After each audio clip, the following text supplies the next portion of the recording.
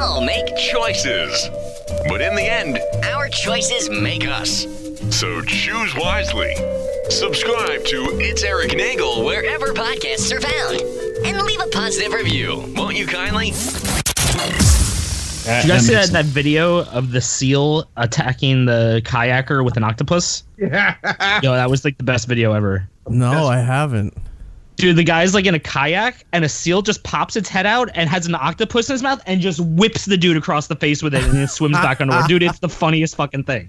Like, and the guys in the boat's like, did I just get hit with an octopus? It's like when Monty brings his toy rope thing and he doesn't want to tug of war, he just whips you with it. Yeah, but it's just so weird because it's like a seal. Why would a seal use an octopus as a weapon? Like, that's just, I mean, that's evolution, I guess. Like, this is what the seal wars are going to be. Like, we have nuclear bombs. They got octopi. Yeah, you don't know what's going on below the ocean there. Never. I'm not going down there. Do you realize what this is right now, right? This is a pitch meeting for the next sci-fi movie. Oh, yeah, Sealdopus. It's Erik Nagel. And it starts now. What up, my Nagel? What up, my Nagel? What up, my Nagel? What up, my Nagel? What up, my Nagel? Talking about George R.R. Martin, not writing. Talking Marvel versus DC, who's more exciting? Talking George Lucas's legacy, high-scoring centipede. Talking Gittles' new beef burrito recipe. Talking about Stephanie McMahon versus Sable. Talking about the Cybermen versus the Weeping Angels. Don't blink, the dialect's more deadly than you think. Talking Summer Ale, Blueberry Pale, craft beer, pouring drinks. What up, my Nagel? Deadpool 2 features Cable. Talking Funko Pop, celebrity signed a label. Talking online gaming, bitching and complaining. Talking E-Rock, kissing the feet of Matt Groening. Warner Brothers properties, Superman's a mockery. Weird Al conscious, Kevin Smith's debauchery. Rick and Morty fun zone. The Lego build team, can I have your attention? Possible Donkey Kong kill screen. What up, my Nagel? What up, my Nagel? What up, my Nagel? What up, my Nagel? Ladies and gentlemen of the universe, the next voice you hear. It's Erik Nagel. Hello, welcome to another edition. Good job, Gittles. Welcome to perfect way to start a brand new episode of It's Erik Nagel. That's me, and apparently it's our weekend that we're allowed to have rights to take care of Matt OG this week, so he's here with us. Yay. He's over in the Upside Down, sitting next to Gittles. It was a joke, Gittles. He's freaking around. He's freaking like, what? Where? What? Gittles really is over there. Me for a second there. And Trevs and Devs is back here. Hooray. Wearing fan-related clothing. I have a shirt with my name on it. Yes. Somebody sent in a shirt for him. It fits very well, and it's slimming. I didn't quite know if it was a shirt saying that Trevor is endearing or that they wanted to light him on fire. Either way, I'm happy with the result. Yeah, pretty sure that they want to light me on fire. I'm actually, I should be worried, but at the same time, I'm really happy the shirt fits. I mean, I would light you on fire. Does that count for anything? Or hey, you light my heart on fire, Trevor. Heyo. That might be a medical thing. You might want to get that checked out. Are you drinking a rosé? Yes. Angry Orchard hard cider I got these rosé. free from work because we did an Angry Orchard rosé / vanilla creamsicle. It was really good. That does sound it was really alcoholic. good. It was 21 plus. You can only be 21 plus to get it because it was. Well, luckily, I'm at least 21. Yeah, I mean, when we were making it, I almost passed out from the fumes. I was like, you know what? I don't think we should be boiling this much alcohol. So I'm getting woozy. That's hilarious. Yeah. The whole area around your place of business started to look like the scenery in The Mask when they show the town. Just green and pink and purple methane everywhere. Everywhere. Great. Anyway, welcome to the program. 651-SMITHERS is the phone number. 651-764-8437 if you want to call and be a part of the program. Lots to get to this week because next week is one of the staples of this program and a staple of the Big Kev's Geek Stuff program. New York Comic-Con, once again, 2018 at the Jacob Javits Center in Manhattan. Our show will be there. The Big Kev show will be there. They've got their booth. Did you get your number yet? Yes, so we actually finally got it confirmed last night. We are booth 1172. And is that the great location that Kevin was at last year? No, it's actually a little bit It's like a row or two over from where we were last year. That's still a great location. Yeah, it's close to that back wall, which if our friends at Spitfire are in the same spot that they've been for the past couple of years, it's near Spitfire. It's not far from Marvel. It's sort of on the outskirts of the block. That's actually a really good spot because it's not too crowded right in front of it, so people can like kind of pass through there. Because I know like when I have to go a by route, I walk down that way because it's a little easier to get through. Yep. And so yeah, that's a good spot. I'm pretty happy. I'm looking at Matt OG's Instagram, Geek Stuff OG on Instagram. If you want to check it out, he posted the location, sort of the mini map of where the booth is going to be located. Yeah, you're one row over from where Kevin was last year, and you're right near the Marvel Pavilion, which is going to get a lot of traffic. And the spot that you're at gets a lot of foot traffic passing by, not like a traffic jam right in front of your table. It's really the area for small press. It's kind of like the small press, independent press area is where we are. It's a good spot. So I'm pretty excited. Do we think this spot is still better than being across from the women's room? No, that'll be the best spot ever. It's like, well, on one side you had Jason Frank, whatever his name is, over at Toy Tokyo. Green Ranger. The Green Ranger. And then right in front of you, you had the women's restroom. So... But I'm excited to be near Marvel because 2 of our raffle items this year are hot Marvel items that I think will do quite well. So what do you have? We have a new Captain America shield this year. Oh yeah, the shield last. Well, you had one. Is this the third year you're having it? The third year that we have the shield. It's very well made. They're like aluminum shields with real leather straps on the back. They're really, really nice. They're handmade by a friend of ours. They're beautiful. And then we also have that huge, giant Infinity Gauntlet. Oh, nice. That Hasbro put out, the one that's fully articulated and lights up and shit. So we're raffling off one of those. Oh, man. I tried to... Amazon, so... The what? It just arrived at my house yesterday from Amazon. I tried to get that at Toys R Us before Toys R Us shut down. I was there once and I saw it because it was like $100, right? Yep. And I was like, you know what? I got to do some other things. I'll come back tomorrow. Hopefully it's still there because they had one glove and they had the Star-Lord helmets and one other particular item I can't recall. I was like, I'll come back, and it was gone the next day.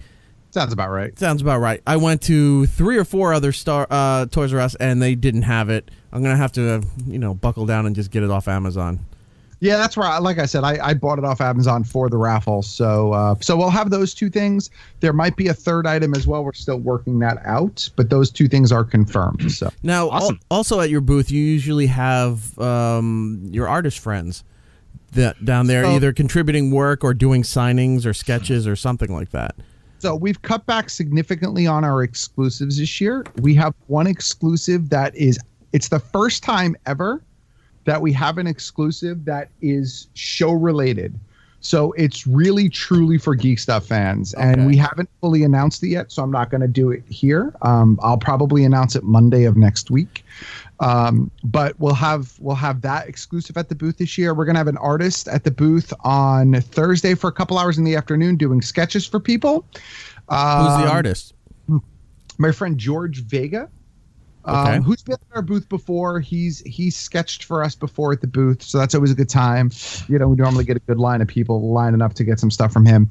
I think we're gonna have an art print from our friend Caesar from Victorian Ink, the tattoo in Elizabeth. You gave me one of his art pieces, the Rick and Morty artwork. Yeah, I have it over there. Yeah. Last year he did a Gravity Falls print for us. And this year, well, we haven't announced it yet, so I'm going to hold on to it. I'll probably announce everything at the same time on Monday. Is he tracing his hand and making a turkey?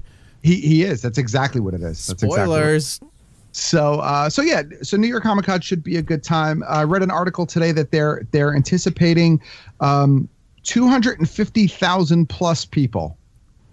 Well, that's what they did the last couple of years, right? Wasn't it like 2 years ago the first time they beat San Diego Comic-Con? Correct. And they're sort of maxed out for at least another few years until the Javits Center finishes its construction. Oh, that's still going on? All right. But they're also doing more stuff satellite. So they're starting to do stuff like San Diego does. Yeah, where there's more stuff off site. They started that a couple of years ago, where they started doing some events at the Hammerstein Ballroom. They have some events there. I know one or two of the events that we've been invited to are there.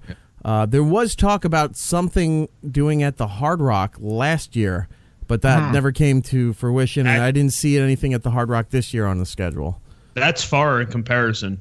I could see it being at Hammerstein. You can walk there.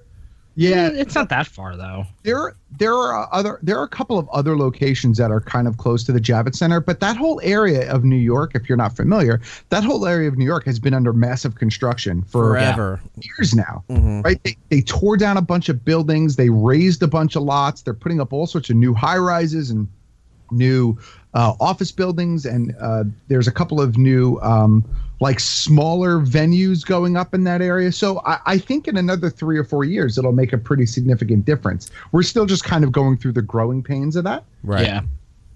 I know, like, personally, like, one of my favorite things about Comic-Con is, like, walking to the Javits Center and being like, oh, I haven't seen this since last year. Where did all these buildings come from? Where did this subway terminal come from? Like, exactly. Like, it's really building up around that area there. And I'm sure, like, eventually the Javits Center is just going to make an entire Comic-Con center and be like, this is it. It's just going to be like an amusement park at some point, you know? Just, it's getting there. It's getting there. Like, why not just make cons like comic books or amusement parks? The only other thing that I have going on for New York Comic Con is Friday night.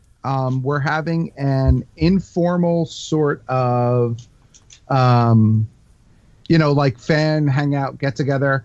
I think we're going over to the New York Brewing Company, although we haven't settled on that exact location yet. But it's going to be for just fans to just go and hang out and have some food and have some drinks and chill. I know a bunch of our patrons are planning on being there, but it's open to all fans that just want to come and hang out. I'd extend that to all the It's Erik Nagel people as well. If you guys want to come and hang out, we'll be there. Well, Friday night. We'll have definitive details probably Thursday, so we'll put them on social media as well as we'll have info at the booth. All right, so look for Geek Stuff OG on social media for those updates, and whenever Matt posts, we'll retweet it for the It's Erik Nagel account. If you want to come over and maybe, look, I think our last thing on Friday is... I mean, I'm down. I got no plans for Friday. I was hanging out. Hopefully, Brian Shea will be wanting to hang out. We can chill with him for a bit. Oh, word! I think our last he's gonna thing. Be in town. I think our last thing ends at like 5:30.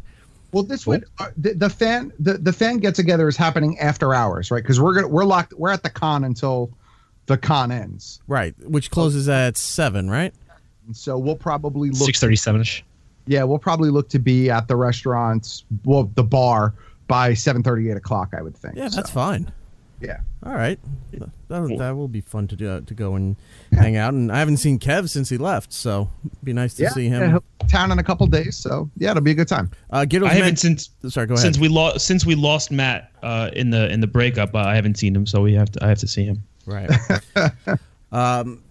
Giddles had mentioned our pal Brian Shea from Game Informer. He will be in town. He will be doing New York Comic Con Thursday and Friday, I believe. As far as being on the floor, so I know we're going to get some time with him for the on the show. We'll hang out with him, see what's going on with all of that fun stuff.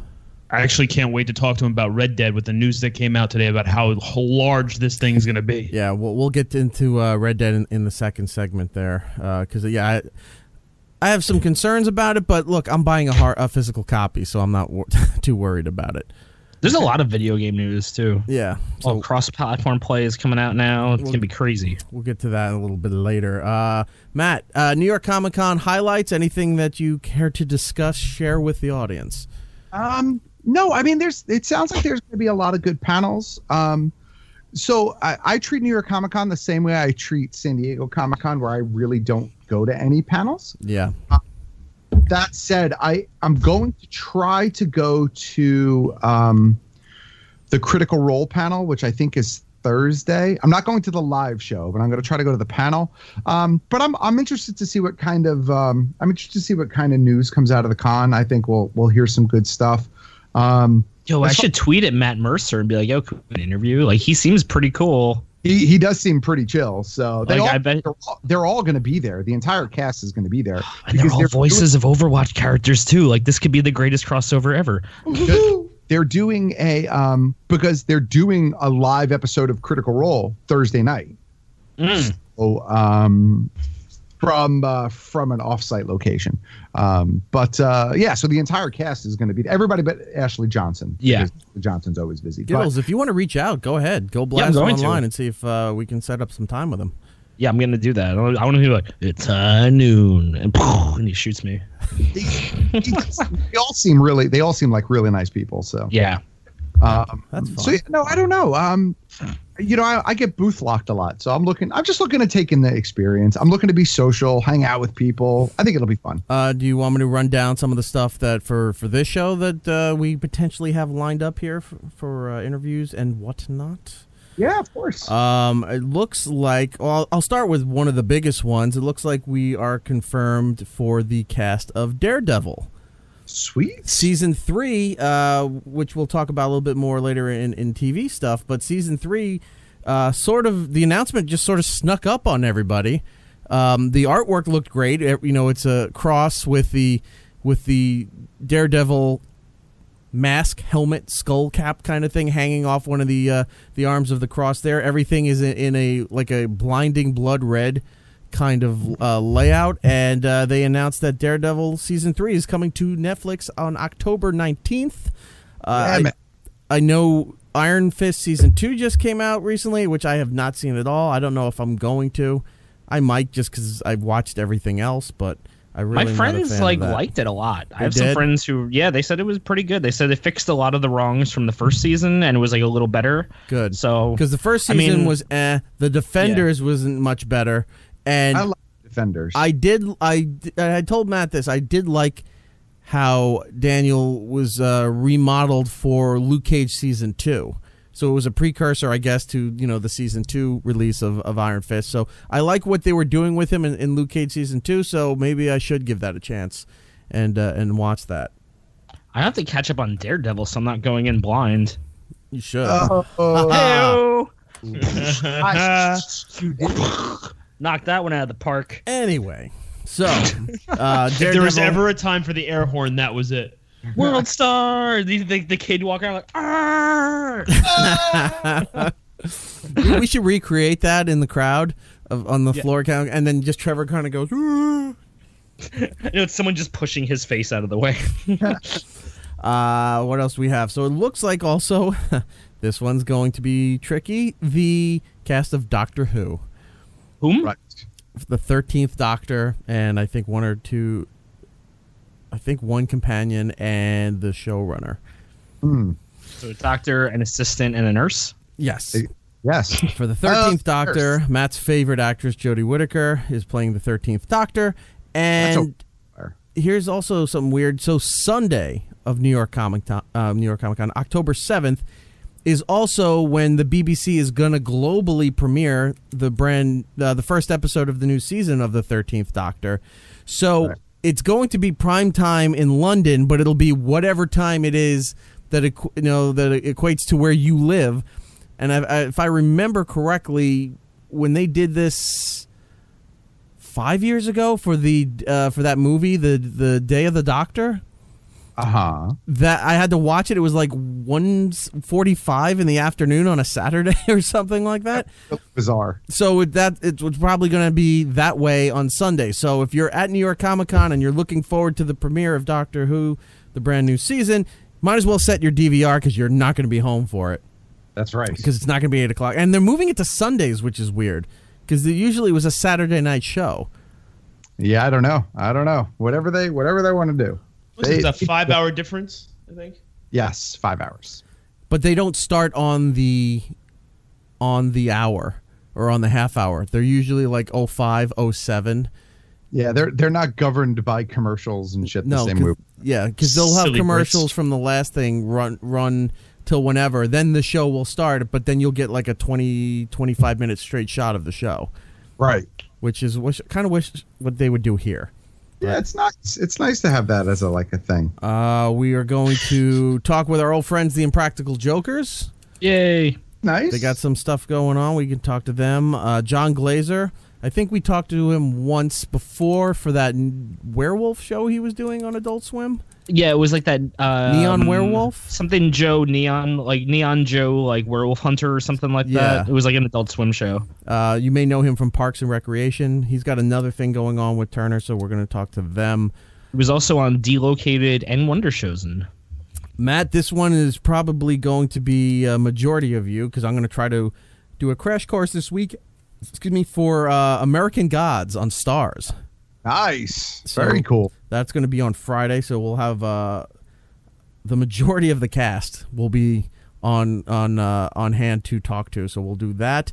Our buddy Rob Paulson reached out and asked if we were going to be there, so we're going to do a little impromptu thing with him in between stuff that he's got going on. He just wants to shoot the shit and catch up, and nothing formal. Just come on and say hello. That's pretty good. Another Marvel property, The Runaways, invited us to come talk to them. Is anybody watching that show? I started season 1, but I did not finish it. All right. I haven't missed a commercial for it. I have watched The Gifted, but I don't think I've watched The Runaways, so I'll have to catch up on that. Also, DreamWorks had reached out. They have a handful of properties that we have been invited to. So we have our friends over at Voltron. We can go talk to them again. Sweet. I'm like seasons behind on Voltron. You gotta catch up. It's really good. It's not like me telling you have to watch finish the end of Luke Cage season 2. Voltron has gotten really good. We're going to talk to the cast of the new She-Ra reimagining for DreamWorks and all that, and then also a project called Arcadia 3 Below, where we're going to speak to Guillermo del Toro. Ooh, Guillermo! Very excited for that. I am. That he was on once with, I don't know if it was Opie and Anthony or Opie and Jimmy, but he was awesome. We talked Pacific Rim. He's a nice dude. Yeah. He was on that episode of Sunny, right? He was the Royal McPoyle. He was like the Grandpa McPoyle. Was he? I'm fairly certain when they go to court and Charlie's arguing bird law. Like I'm gonna Google this right now, but we can keep talking while I do this. Just a little side note. So season 13 of Always Sunny just started a few weeks ago. I happened to catch a new episode last night, and it was you'd think the show would run out of ideas, and they just keep coming up with great ideas. So remember the episode a while back where they did the Wade Boggs challenge? Yep. Where they're all wearing white shirts. They go on a plane and they were trying to outdrink his alleged record, and they'd have to mark it on their shirt and to see who could beat the Wade Boggs record. So they did an all-female one, right? So Dee takes the waitress, her weird spiritual friend, the moms, Charlie's mom and Artemis. Artemis, yes. Takes Charlie's mom and Mac's mom, and they all go on a plane where the plane is entirely women going to LA for a women's march. So yeah, I heard the episode was called "The Gang Gets Times Ups" or something like that. No, that's a different episode. Oh, okay. This one, they all get on the plane, and Dee purposely books it because she knows that it's all going to be all women and it's empowering women. Gets everybody on the plane and says she doesn't give a shit about empowering women. We're going to do the female version of the Wade Boggs challenge. And her friend is saying, well, why don't we just do something different? If it's going to be about female, why don't we come up with our own thing? She goes, why come up with your own thing? She goes, just do what the guys did and have females do it, and it's completely different. So it's like shitting all over the women's movement, what's been going on, and sort of embracing it at the same time, because eventually there's other women on the plane wearing those pink caps, and they're just downing bottles of rose. Like, it's a whole mess, and it turns into a real gross thing. Drinking rosé? Yes, well, try to tie everything in. But the new season of Always Sunny in Philadelphia, season 13, is actually really, really good. So yes, and Guillermo del Toro was on It's Always Sunny in Philadelphia. He played a McPoyle. All right, we'll have to talk to him about that then. Oh my God, we are. Yes. What else do we have here? We've been invited to talk to the cast of Cobra Kai on YouTube. Cool. Yes. Giddles is doing the crane kick. I'm gonna fucking walk inside an interview doing the crane kick and just challenge everyone. I hope they throw you out immediately. I'm gonna try and do the crane kick. I'm gonna miss, like hit someone in the shin barely, and then just roll around like a soccer player, like waiting for a red card. Like I'm gonna get kicked by Giddles. So we have that going on. We're going to go talk to the cast of The Tick again, which is going to be a lot of fun. This time with our brand new friend. Well, we've only talked to him online. Apparently, he knows us. And sounds kind of rapey. He knows Matt pretty well and the Geek Stuff program. But Griffin Newman. Yeah, and he's friends with Christy. Yes. So I wrote to him for a little bit, and he goes, "Yeah, here's the contact." And he goes, "Wait, let me do something." And all of a sudden, they got my information, and now we're going to be there to talk to everybody from Amazon's The Tick, which I really want. I love that show. I love Peter Serafinowicz, and I really just want to talk to him about all of his roles and be like, yeah, fucking Black Books, Spaced, John Wick.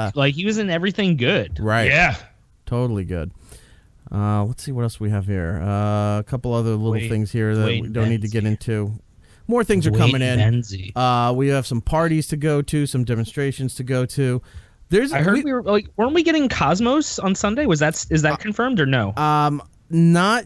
I think we are. I'm still waiting on that information. I'm not seeing it on my list here. I know I talked to them. We were supposed to have Neil deGrasse Tyson. I think we're still doing that, but I'll follow up again just to make sure. Funny thing, Neil deGrasse Tyson autocorrects on my phone to Neil deGrease Tyson, which I thought was kind of funny. I saw a clip. I guess it's a newer episode of Big Bang Theory, but Neil deGrasse Tyson was on there having a text argument or Twitter argument with Resh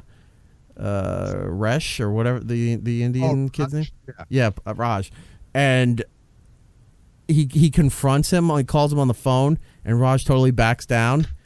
And then it just cuts back to Neil deGrasse Tyson sitting in his office at the planetarium here in New York. And he sits there for a moment, and then he looks at his phone and goes, "All right, who else needs a good DeGrasse kicking?" And he picks up the phone, and it's Bill Nye, the science guy. And he goes, "Bill, Neil Tyson," and Bill just slams the phone down. It was actually pretty good. I think that's it for. Oh, and Funko, Matt. First thing on Thursday, we have Funko. I'm down. So we're going to go over there and enjoy all the Funko goodness that we can get our hands on. Sweet. I think that's about it. So as a first timer that I'm going, I should bring money. I'm guessing there's a few things that I might want to get. Yeah. Now, when you get the press pass, they just give you everything. Oh, awesome. No. No? No. No? No, don't trust him. No? No. Do you guys have We were going to tell him you get one of those big bags and you just go. It's like trick-or-treating. You go up to the booths. You say, "I'm with the press." And they give you free things. Who pees in his food before a throwdown? Trevor's gonna show up there like Jim Carrey and Dumb and Dumber, be like, "It's okay, I'm on the press pass," and then we just see him fall off the thing. That's gonna be him trying to get free stuff. I got a press pass, but if you go up to a booth with a press pass, they will give you free shit. Some booths may, yes, but don't. They'll usually be like, as long as you put it in your bag and I don't see it, you can have it. That's usually the way it goes. Kicked out of Matt. I'm just gonna keep walking up with a press badge. Hey.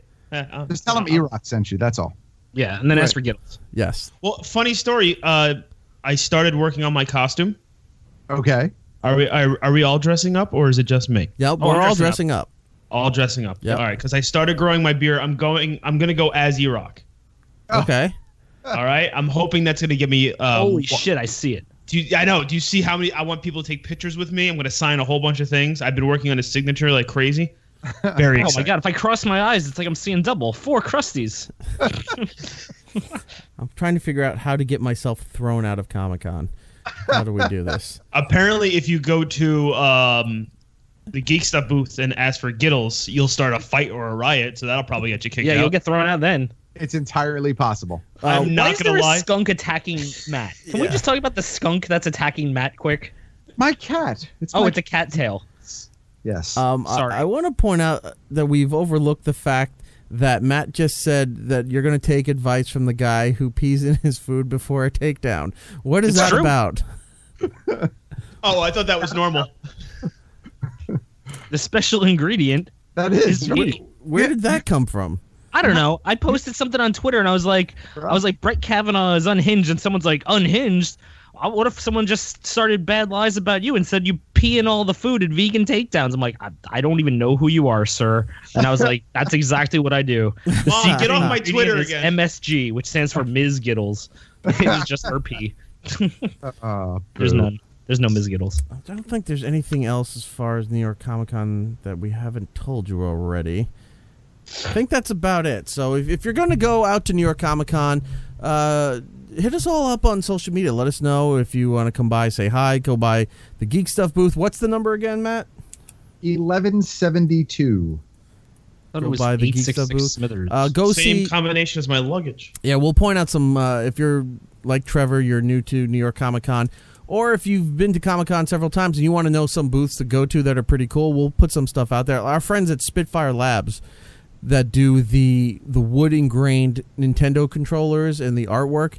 It's definitely one of the places you should put on your list there. And stuff goes fast. If you like the stuff that we've been showing you on social media over time, when they have new products, it goes very fast. So if you get there in the morning, that should be one of the booths you hit first before you go exploring. Also, if you're looking for collectibles too, like exclusives only to New York Comic Con, try to map everything out first. Know which booth numbers that you need to go to get the collectibles before the rest of the crowd gets in there, because then sometimes you might be SOL, and then you're complaining that they didn't have enough. Right. Yeah. I mean, if there's an exclusive that you want, you should prioritize those things, because that stuff tends to sell out quick. Did you see any of the exclusives for Funko this year? I saw a few. I saw the two from Harry Potter. Both were pretty cool. I guess you want those. I do want those. There's an Overwatch exclusive, Giddles. Ooh, what is it? It's a glow-in-the-dark Rammstein without his helmet. Uskin? Rammstein? What? That's not a character in the game. So it's a big German guy. Reinhardt? I keep calling him Rammstein. Ugh, Jesus, dude. It's not even close to correct. Cue the music. Du hast nicht. Ugh. We all live in America. I love that band. I don't know Fuck that one. song, man. I had a band. Oh, that's actually kind of cool. Yeah, that is cool. Yeah, I had a band, and we were gonna have the theme song to Ugly Americans, and then they gave it to Rammstein at the last second for that song because it had the word America in it, and I'll never let fucking Rammstein down for that. Coca-Cola. Some of the other Funko stuff. They have the Gear robot from Rick and Morty. The Gear Wars? Yeah. He's the exclusive. I need the Gear Wars robot. Yeah, so I want to get that. They have. I heard there's a Married with Children exclusive that my friend was telling me about. Yes, I haven't seen it. Remember the Golden Girls 4 set? They have it there for Married with Children as well. Oh man, look at David Faustino. I know. all rocking it. He's probably working there making these things. Yeah, probably. Matt, there's a I know because your Spider-Man collection. There's an exclusive Carnage Funko. I saw. Yeah, he looks cool. So he does look cool. I want to pick up some of the gold Marvel Pops that they have there. There's the Notorious B.I.G. one where he's wearing the crown. That one's kind of cool. That's pretty sweet. And I guess there's some other ones. I'm gonna have to see what else there's available there. But bring a bag.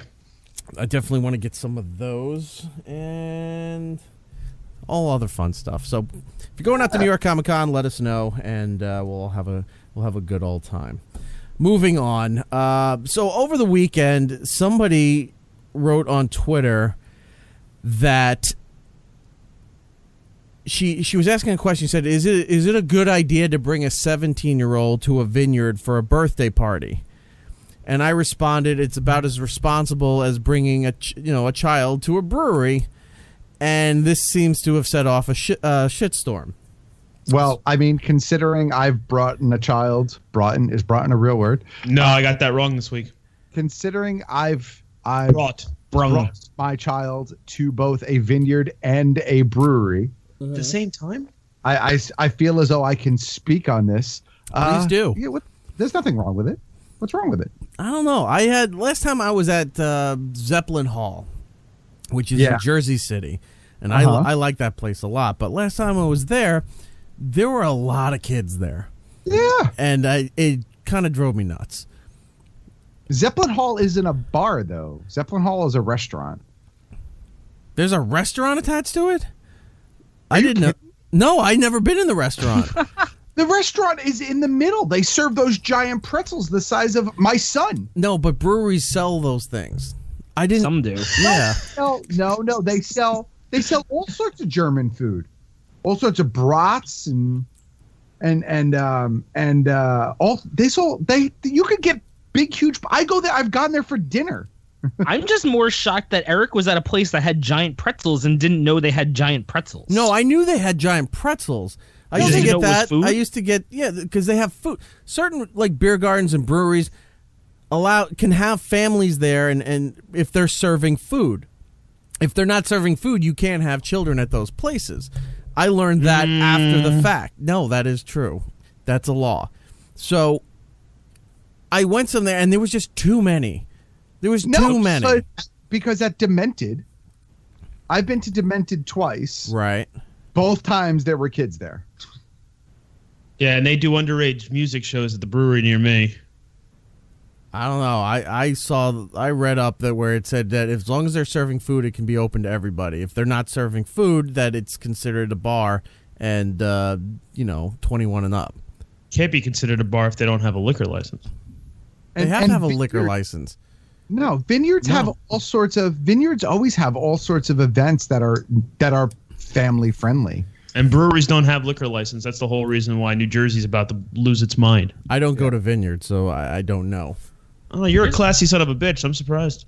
Well, here's my thing with like the kids and stuff. Like, if it's at a brewery, lots of breweries have like family day and stuff like that, and like I don't get as annoyed. Like when I go to a bar in my neighborhood and someone is having a 10-year-old's birthday party there, that makes me upset because now I'm at a bar and someone's having a 10-year-old's birthday party there. Like what the fuck? Like what time of day? Like around 7. Okay. Like between 6 and 7, like going into evening time. If it's like 2 in the afternoon and you're just day drinking, like whatever. But for example, the bar that I used to go to locally, that I still go to actually once in a while, which is it's over in Clifton, New Jersey. I mean, it's a bar, but they have a little area on the side that's for food, and you could take your kids there and like go and eat dinner. Yeah. And I've seen kids have birthdays there, but like in the afternoon. Not at night. Yeah. Now, I have seen some places where after a certain time, they no longer allow children. So like after 8 o'clock, no children allowed, or after 10 o'clock, no children. Like I've seen that, and that makes sense. Yeah. But if you're there in the afternoon, as long as it's a place that allows them to be there, I see no reason why you couldn't bring them there. Yeah, I guess my whole thing is like if you're gonna have kids there, like just watch them. Because like the problem I have is that a lot of young parents in Brooklyn are very free range parents where it's just like, oh, my kid's just doing his thing. And then I'm fucking stepping on them and knocking them over trying to get a beer. And then I'm the bad guy if I knock over the child in the bar that shouldn't be in a bar. But that the problem with that, Giddles, is that you can really remove the bar from that equation. That's just irresponsible parenting. That's the same parent. That's the same parent who, when I was in Target 2 weeks ago, right? Yeah. Her kid had to be 6, maybe 7 years old. And she's like, hell, just hang out over in the toy aisle for a little bit. I'm going to go shopping. Yeah. That's how kids get stolen. Yeah. Or break shit.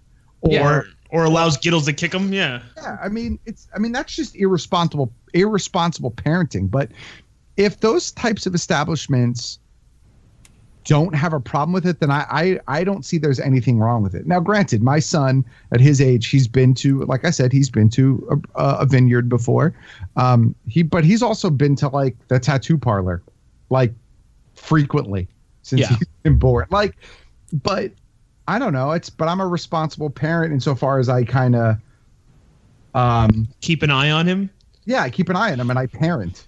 Yeah. You know what I mean? My wife just messaged me because she could hear us talking, and she said one of her very good friends brings her 2-year-old to the local brewery that they go to almost every single weekend. And there are other families there that do the same thing. So as long as the establishment is okay with it, I don't think it's being an irresponsible parent simply bringing them there. Now, you can bring them there and then be an irresponsible parent. But That's it's not my because thing. you brought them there. It's because you're just an irresponsible parent. Yeah, like that's my thing. It's like if you bring there and then you're irresponsible, then I'm mad. Like if your kid's under control, like I don't have any issue. But like when they're running around free range and just like zipping through your legs or coming over and taking your Jenga pieces when you're trying, like no, I have a problem with that. It's like, get the fuck out of here. Let's look at the other side of it, though. What happens if they're sitting there, and I really just want to know your answer to this, if they're just sitting there playing Connect 4 by themselves and the parents sitting there just ripping shots? Like, is that still responsible parenting? No. No. Parents should not be ripping shots. Ever. As a matter of fact, I got to write that down for when I become a parent. No more shots. California. Jaeger bombs. I was out in California 2 years ago now, or almost 2 years ago, visiting my good friends out there. And there's a local vineyard out there. And they have a whole little like picnic area in the back with like, you know, like shuffleboard and cornhole and all that other stuff. And, you know, there were kids there. So, I mean, I think it depends. Maybe it depends on the establishment, but. Well, it all just depends. Like I said, I have a friend, and I remember he was having a birthday party for his 1-year-old, and the next day I was like, "Oh man, how'd that birthday party go?" I was like, "Oh, we got to get a new couch. It got ruined." I was like, "Oh no, did one of the kids pee on it?" He's like, "No, it was our fucking friend Katie. She got drunk and fucking pissed the couch before the kids could." And I was like, "Oh." Exactly. There are just some people who just shouldn't. Maybe there are some people who shouldn't go to vineyards. And what's Katie's number? Just it's 617 Smithers or whatever. What about in the sense of where you? All right, so say you can bring your kids there. What if it's a matter of should you bring your kids there? And point being, like, say, last year or earlier this year was World Cup stuff, right? So people go out to these bars, these open air bars, or these breweries where they're watching the sporting events and they're having a good time. And during the day, not at night. And people bring their kids there, and then they get upset that these people are loud, they're drunk, they're cursing, whatever, while they're watching the sport thing, and you have your kid there. Again, that's just someone who's a bad parent then. I agree.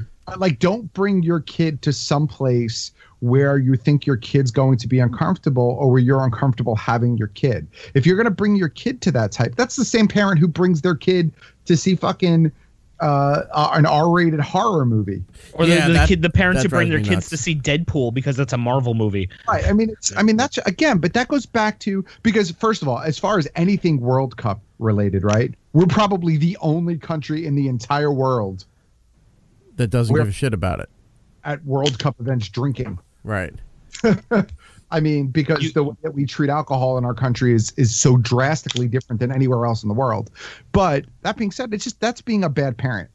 Yeah, if you're going to bring your kid and don't go to your favorite bar if you know they're going to be rowdy. You go to the B-dubs down the street. Now, in the course of that ongoing Twitter conversation, Buffalo Wild Wings.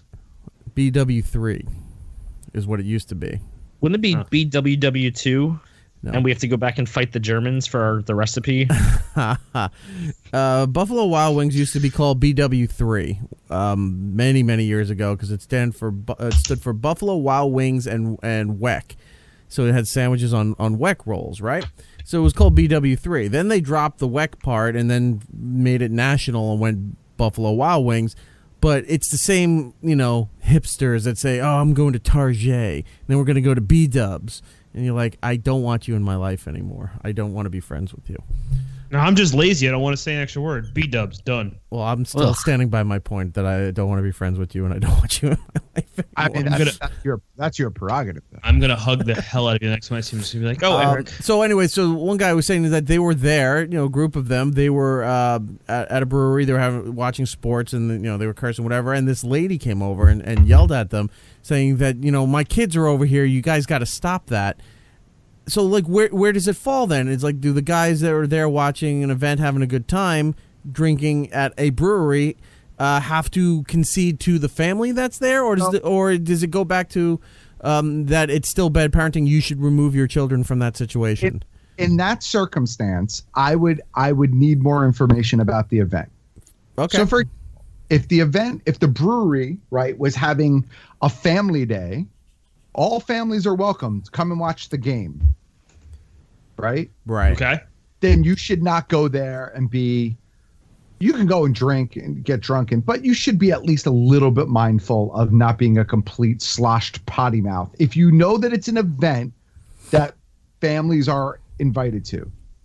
And now if it's just open night at the brewery and the brewery happens to doesn't have a problem with kids being there, well then no. Then as a parent, you should know, you should mind that situation. But for example, when I'm at the beach, like I was at the beach a couple weeks ago, right? And I was on the beach. I had a nice table set up. I was hanging out with my family. A couple of frat boys decided to come over and set up shop right next to us. And it was F this and F that and my N and all this other stuff. And I had to go over to one of them and I was like, look, got a whole big fucking beach here. Yeah. Right next to my family. There's 4 kids here, all under the age of like 11 or 12, shut your fucking mouth. Go someplace else. But right. Yeah. That's not. So that's. I mean, I guess every situation could have, variables. But overall, as a blanket statement, I don't think it's bad to take kids there. So you got to do it on a case by case basis. Then how you judge these things. It's a parent by parent basis, really. Like depending on who the kids are, because I would gladly, in some instances, trade one belligerent sports fan drunk for 20 quiet kids any day of the week. You know what I mean? Because some of those sports fans get so fucking annoying. Like, oh, my team. They like grab you and shake you like you care about sports. And I'm like, just get out of here, buddy. Like. We're all depressed. Go ahead, Trevor. The other thing is too. It's like, does the business have a problem with it? Like if it's a bunch of drunk people, or say it's like a Thursday at 5 and it's just the rowdy people and the group of kids, but the kids are also rowdy, but the one parent has a problem. I don't know if the parent should necessarily go up to another patron at the other side of the room and be like, "Hey, you guys got to shut up." I think you should go over maybe to the manager or bartender and be like, this is kind of disturbing to us. And if they see that, like, yeah, you're right, this is messed up, they should go over. I agree with you, right? And then the manager of the bar has one of 2 options. The manager of the bar can say, all right, I will go talk to them. Or the manager of the bar will say, look, this is what's happening. This is really not, the atmosphere. I understand that you have an open policy and that your family is welcome here. But at the same time, you have to understand the establishment and what's going on here tonight. And Yeah. Do you know what I mean? So, but that's the manager's call. You're right. A parent shouldn't necessarily. Again, with me on the beach, there was no manager to go up to. But no, you're in a public space. That I think you're 100% in the right. But like at this point, like I think that's just you go over to the people who run the place, and the guy goes, "Hey, you guys, I know you're in an open bar, but if you quiet down a little bit to make everyone happy, here's some cheese fries, like something like that, just to make everyone happy." Right. And look, and the other thing is, even if my kids weren't in the bar with me, even if I was just at a bar, if there's an idiot in the bar or a group of idiots in the bar yelling and screaming, and you're gonna go fight them. Yeah, so I can't have a conversation with the people that I'm with at the bar, or I can't hear the band that's playing or the music. I'm gonna be just as pissed off at those people, even if there are no kids around. Matt's gonna go all Roadhouse on them. That's it. Roadhouse. I feel like any situation where you're just telling someone else to be quiet in a bar, it just feels like it's going back to high school days with like the jocks and the nerds. It's like, hey, can you please stop doing that? Oh, what? My sports stuff too much for you? And he jams you in a locker and gives you a wedgie. Nerds. Throws an orange at your head. Yeah. All right. Well, one guy also said and goes, "Oh, because I have kids, I'm not allowed to go bring them down and have a few beers because I have kids." And I go, something feels wrong, but with the way you worded that statement. It's like if you just say you wanted to go have a drink and relax with your, and have your kids there, it was one thing. But when he said, I want to bring my kids and have a few beers, that seems a little that seemed wrong with what you're saying, because they probably had to drive there, I mean, but look, I think you have to take some of those things case by case or situation by situation. Yeah. But overall, as a blanket statement, I don't think that it's necessarily a bad thing. All right. Last case scenario. What if your kids had too much to drink? They're being a little rowdy. Is it responsible to, as you being a parent, to remove them from the situation so it doesn't ruin everybody else's good time? 100% yes. Well, then you take them in the back, you give them a good swirly, and you beat their ass. All right. No? If your kid had too much to drink, did no one else think that was weird? Yeah, that's why I went equally ridiculous on the other side. Oh, okay, cool. You know, they're all trying to do, you got a bunch of 7-year-olds trying to do Das Boot, Turn it before the end. Hit the air pocket, hit the air pocket, hit the air pocket. All right, well, enjoy your times at vineyards and breweries. There's no getting around it. And besides, Zeppelin Hall has some great German food, so I'll just sit in the corner. And soon you won't have to worry about that, New Jersey, with the new legislation that's being passed. What's going on with the New Jersey and the breweries? I'm going to deflect to my legal consigliere Giddles on this one to go into greater detail. Don't use words you can't spell, Trevor. Yeah. My friend Giddles is going to tell you about it. And I'm going to defer this to Matt. So, I mean, pretty much more or less, New Jersey is trying to pass legislation that limits what breweries can serve and how they can serve. So a lot of breweries, right, they operate without a liquor license because they're technically not bars. Yeah. Not restaurants. It's just a tasting room. It's supposed to be a tasting room. So there are all sorts of loopholes. So, for example, if you recall, we've been to a brewery altogether where we were told, well, look, before you can go into the brewery, we've got to take you on the tour. Yeah. Right. And it was a great tour. It was a good tour. They're like, all right, here's the tour. Now you can go drink. Right. So what New Jersey is trying to do now is they're trying to say that you can't serve any sort of soda or soft drink or anything that's not alcohol. Yep. Right. You have to serve only alcohol. And that's bad for so many reasons. We'll get to that in a second. Mm-hmm. You're not allowed to keep menus in your establishment for places that will deliver food to you. Which is something like I will talk about later that blows my mind. So you can't do that anymore. And I think they're just trying to, in general, limit how much you can sell and when you can sell it and stuff like that. And so really what this is well, the soda thing and the soft drink thing is a terrible idea. And here's why. Let's say it's, yeah, right. Let's say there's a group of people who want to go to a tasting at a brewery, but you pick a designated driver. Yeah. You'd be able to offer the designated driver something to drink other than water. Yeah, right. While the other people are there. I mean, that's just, to me, that's just being petty and it's short-sighted. The food thing is weird because I kind of get where they're coming from. I don't agree with it. Let me say that. I don't agree with it, but I get where they're coming from. I think their logic is that it's supposed to be a tasting room. You're supposed to go, taste, and leave. Right. By offering food, it kind of encourages. Technically not offering food. I mean, they're also, that's the thing. They're allowing food. They're allowing food in. Yeah. But it's weird because what supports other businesses. Right. But what about vineyards? What about vineyards that do like wine and cheese tastings? Do like wine and cheese tastings, right? They're exempt from that, though. That's a good point. Vineyards have an exemption. This is targeted specifically at breweries. I'm not sure why, but well, here's my I was gonna say my take on this is because I read the article you were talking about, and as I was reading the article, I said, you know what? I guarantee you, by the time I get to the end of this article, it's going to be about restaurants and other bars who are literally just mad at breweries for operating. All right, but so here's the thing. I agree with you. That's 100% what it is. Part of me, though, feels sympathetic for those restaurants in New Jersey. So I don't know what it's like where you are, Trevor, but E-Rock can attest to this. I would say 90% of the restaurants in our area of New Jersey do not serve alcohol. No, and some actually advertise BYO whatever. BYOB. The reason for that is because the towns strictly regulate the number of liquor licenses that can be given out. And they're super expensive. The number of liquor licenses are so small. There was a restaurant recently that closed in Montclair. And when the new restaurant came in, they didn't want to serve alcohol. They were able to sell their liquor license for $1.2 million. Yep. And that's in this state, it's average. It goes anywhere between 400,000 to 1.5. Right. So all of these restaurants are thinking to themselves, well, I paid $1 million for my fucking liquor license. And these guys are serving food. I understand that. Serving it. I'm not saying I agree with it, but I kind of understand where they're coming from. It's a loophole. I get their point. Yeah, I get their point, but here's the thing with breweries. They already have such strict laws.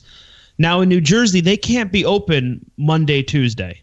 They can Monday, Tuesday, Wednesday. As far as I believe the law is, they can't be open Monday, Tuesday, Wednesday. They can only be open Thursday, Friday, Saturday, Sunday. And then they have to be closed by 10. They can't be open past 10. 3, they can only serve the products that they make.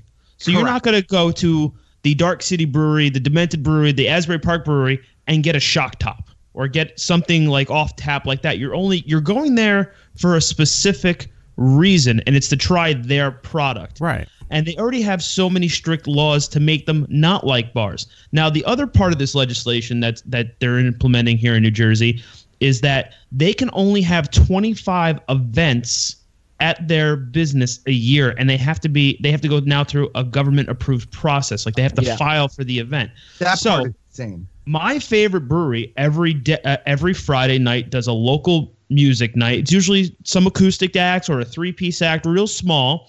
They start at like 7 and they're done by 10. And it's just the local people around the place. It's not big bands or anything, but it's something to drive people to come, because they're off the beaten path from all the bars in Asbury Park.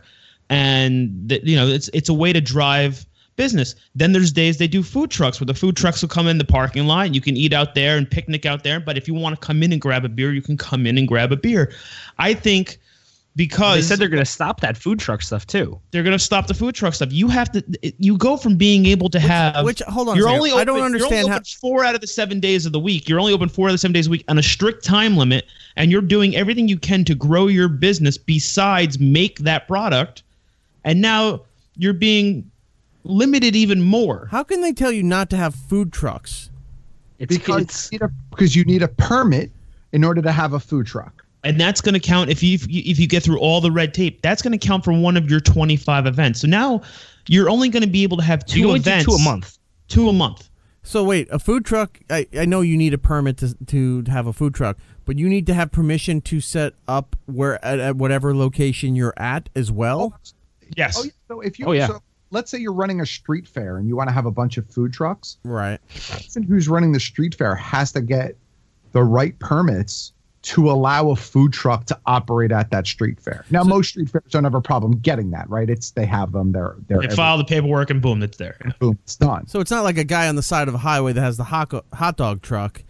To do that. So if you got a permit to operate a food truck, you can't just drive it around and set up at places to sell it. You have to get permission so you have to have the permit to do the food and then a permit for a location to stop at to sell the food. It depends. If it's a bar/restaurant, you just have to get the business's approval because they already have a license to offer food. So as long as the food truck has its permit. And that's where they're screwing them. Okay. Yeah, so like the Brighton Bar near me has its own food truck. I had a show there. I brought another food truck. Everyone had their permit, so everyone, they weren't okay with it because it was a different brand, but it was real simple to get through any kind of red tape. The brewery near me wanted to have a food truck day, and the amount of red tape and permits and everything they needed to file was amazingly long and difficult for them. Yeah. And that's them being able to do it now. Like now it's going to be even more difficult because it has to be the event. You say you plan this whole entire event and the town, or not really the town, it's the government goes, no. But there's a lobby. There's a restaurant lobby in New Jersey. Yeah, and that's the one that's funding this legislation and was all backing Murphy and crap. Not to get political, but that's just what I don't see. There's already rules in place to differ breweries from businesses like restaurants and bars, and I think it's more than fair. And now they're just putting even more on it, that it's telling you that you can't promote or do anything to drive business to you that you would normally do at a bar or a restaurant. Giddles, what were you going to say? Oh, no, I was just going to say, it's just weird to me because if you can't serve food at the place, why can't you have takeout menus that's going to go to the restaurants that are complaining about their lack of business? You know what I mean? Like, why don't they have a delivery? Why aren't these restaurants stepping up and be like, we'll deliver to your brewery. We'll do this as a way. Because from when I was reading that article, a lot of it seemed like it was business owners who were mad because their brick and mortar stores are losing out to other things. And I'll tell you why, because food drives you there. Matt? I was going to say, because most of the places that are delivering to these breweries are not places that are serving. It's pizza joints. It's sub shops. But then what you do is like you go around It's and not you like it's not like TGI Fridays. Yeah, but then TGI Fridays isn't a local business. It's a national chain that happens to be in a local neighborhood. Well, you know what I mean, though. Yeah, but like then why not have the breweries go out and be like, you're allowed to have these menus, but the catch is you have to get it from local businesses in the neighborhood. Like, how about that as like a compromise? You know what I mean? Like, it just doesn't make sense to me. Because I have a cousin who has like a restaurant out in Huntington, and like we had the same thing going on here in New York, but it was more of like restaurants versus food trucks. And the whole argument was like, well, I spent all this money, and like it's not fair to me that these people can just like show up in a truck and just sell things and not have to worry about like the stuff that I have to worry about with a brick and mortar place. And to me, I'm like, well, that's just what you did. Like this is the evolution of food. Like this is the way things are going now. So it's either like you adapt and like move into this new future of like, yeah, breweries are going to have this, people are going to want this, or like your business is just going to die eventually. You know, I don't know. It's weird to me. Because I feel like the problem is that the places that you're talking about that they partner with are not places that traditionally offer delivery. But then why not offer it? Like, why not change up your business plan to be like, this is what people want and like fix it? But then who gets hurt, though? But then the small pizzeria and the small sandwich shops can't hurt. See, so what this is a brewery and another small business that has some sort of symbiotic relationship that is now affecting a much larger business that doesn't want to play.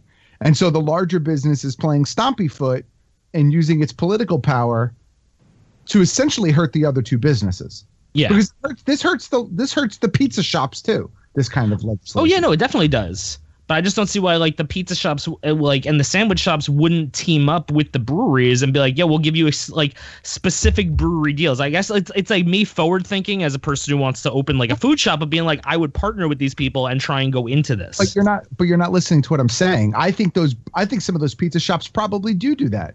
They probably offer some places a discount or something like that. But it's not the pizza shop that's fighting this. It's Patty O'Malley's or do you know what I mean? It's crying. It's those types of places. That's the thing. Like these bars, like you just said, say it's an Irish pub down the street. They don't want to deliver to this place a block over because, so they'll make the minimum food cost. You know, they're going to make more money if you go to their bar, sit there, have 2 beers, and have the meal because they'll make more money on the liquor. And you'll be spending time in there. If they have a pool table, if they have a beer special, you'll spend time there.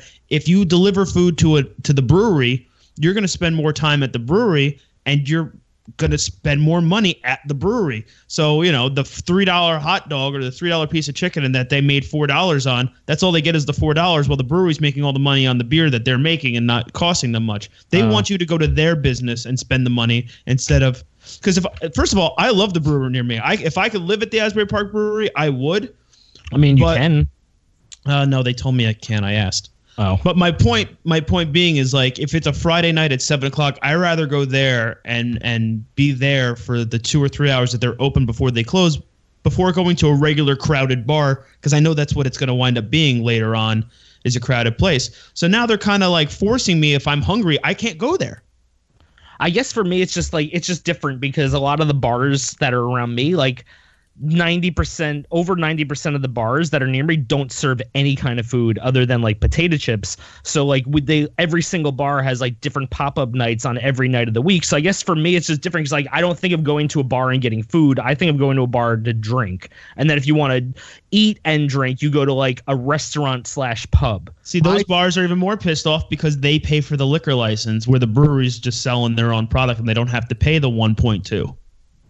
Right, like I can think of 2 bars off the top of my head. One of them serves no food at all, except for they have a couple of like bar pies that they put out that are just free if you're there. Yeah. And there's another place that I can think of that allows you to order food in. But almost every other bar that I've been to has some sort of food menu.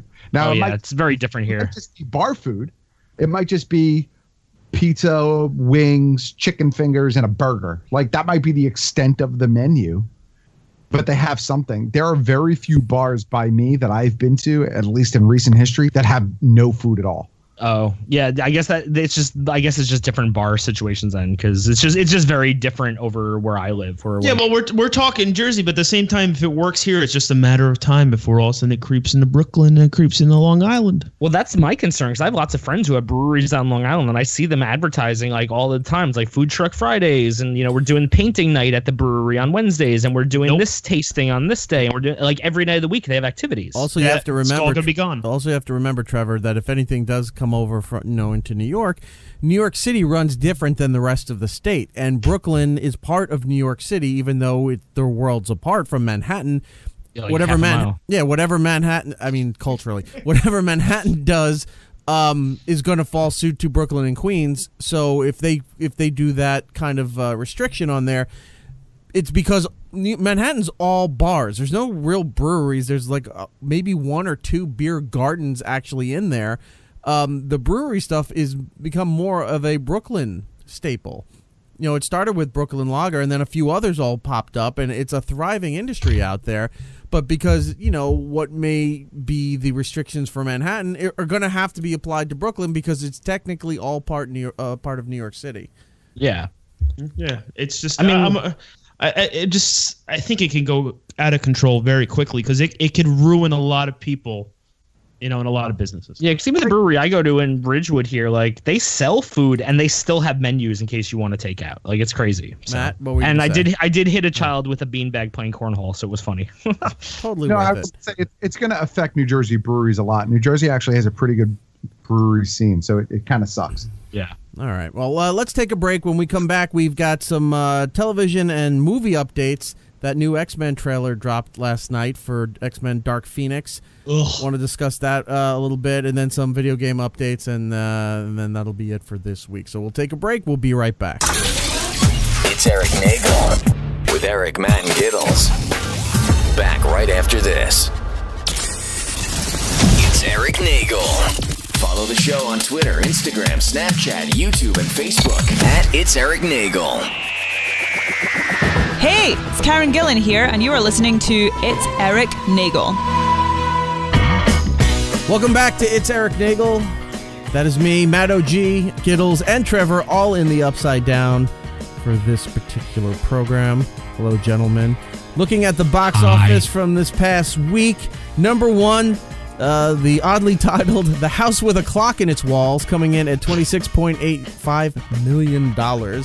That could be my house. It could be anybody's house. Actually, it's not. I don't have a clock. But it looks like another success story for Jack Black. Whether you love him or hate him, that's up to you. Number two, A Simple Favor, coming in at 10.4. Number three, The Nun, Giddles' favorite movie. Number four, The Predator. By the way, the bigger Predator is a female. Just a spoiler there for you. And then number five is Crazy Rich Asians, which doesn't seem to die. It's still holding its own on the box office there. And then, actually, you know what? Number six, I kind of want to see White Boy Rick. That trailer did look pretty good. The thing is, the trailer looked good, but I feel like I saw the entire movie in that trailer. I thought so, too. I was like, this is telling a bit much, but I'll still give it a chance. I'll wait for it to be on demand. I don't think I'm going to go in the theater and see it. Next week's huge, though. Not this Friday. The next week, you got Venom and A Star Is Born and Old Man and a Gun. I don't know. Is that all one movie? No, Venom. No. A Star Is Born. # Old Man with a Gun. Yeah. Old Man with a Gun. Venom. A Star Is Born. Yeah. He's like, it's an off-Broadway production. 3. Yeah, it's like if Venom was a Deadpool movie. Just all jokes. I think finally though, like the whole month of December was a huge disappointment for movies and moviegoers to alike. I mean, Predator did terrible in comparison. See, this is what happened when Trevor takes the lead. He gets things wrong. The whole month of December. Did I say December? Yeah, I burped halfway through. You said December, but you said it like Dis-sember. Like you said it like kind of a space. I was like, yo, dis, like, or you were dissed. That's some guys. Somebody's been on the World Star Hip Hop site too much. Yo, man, it's December, best of rap battles.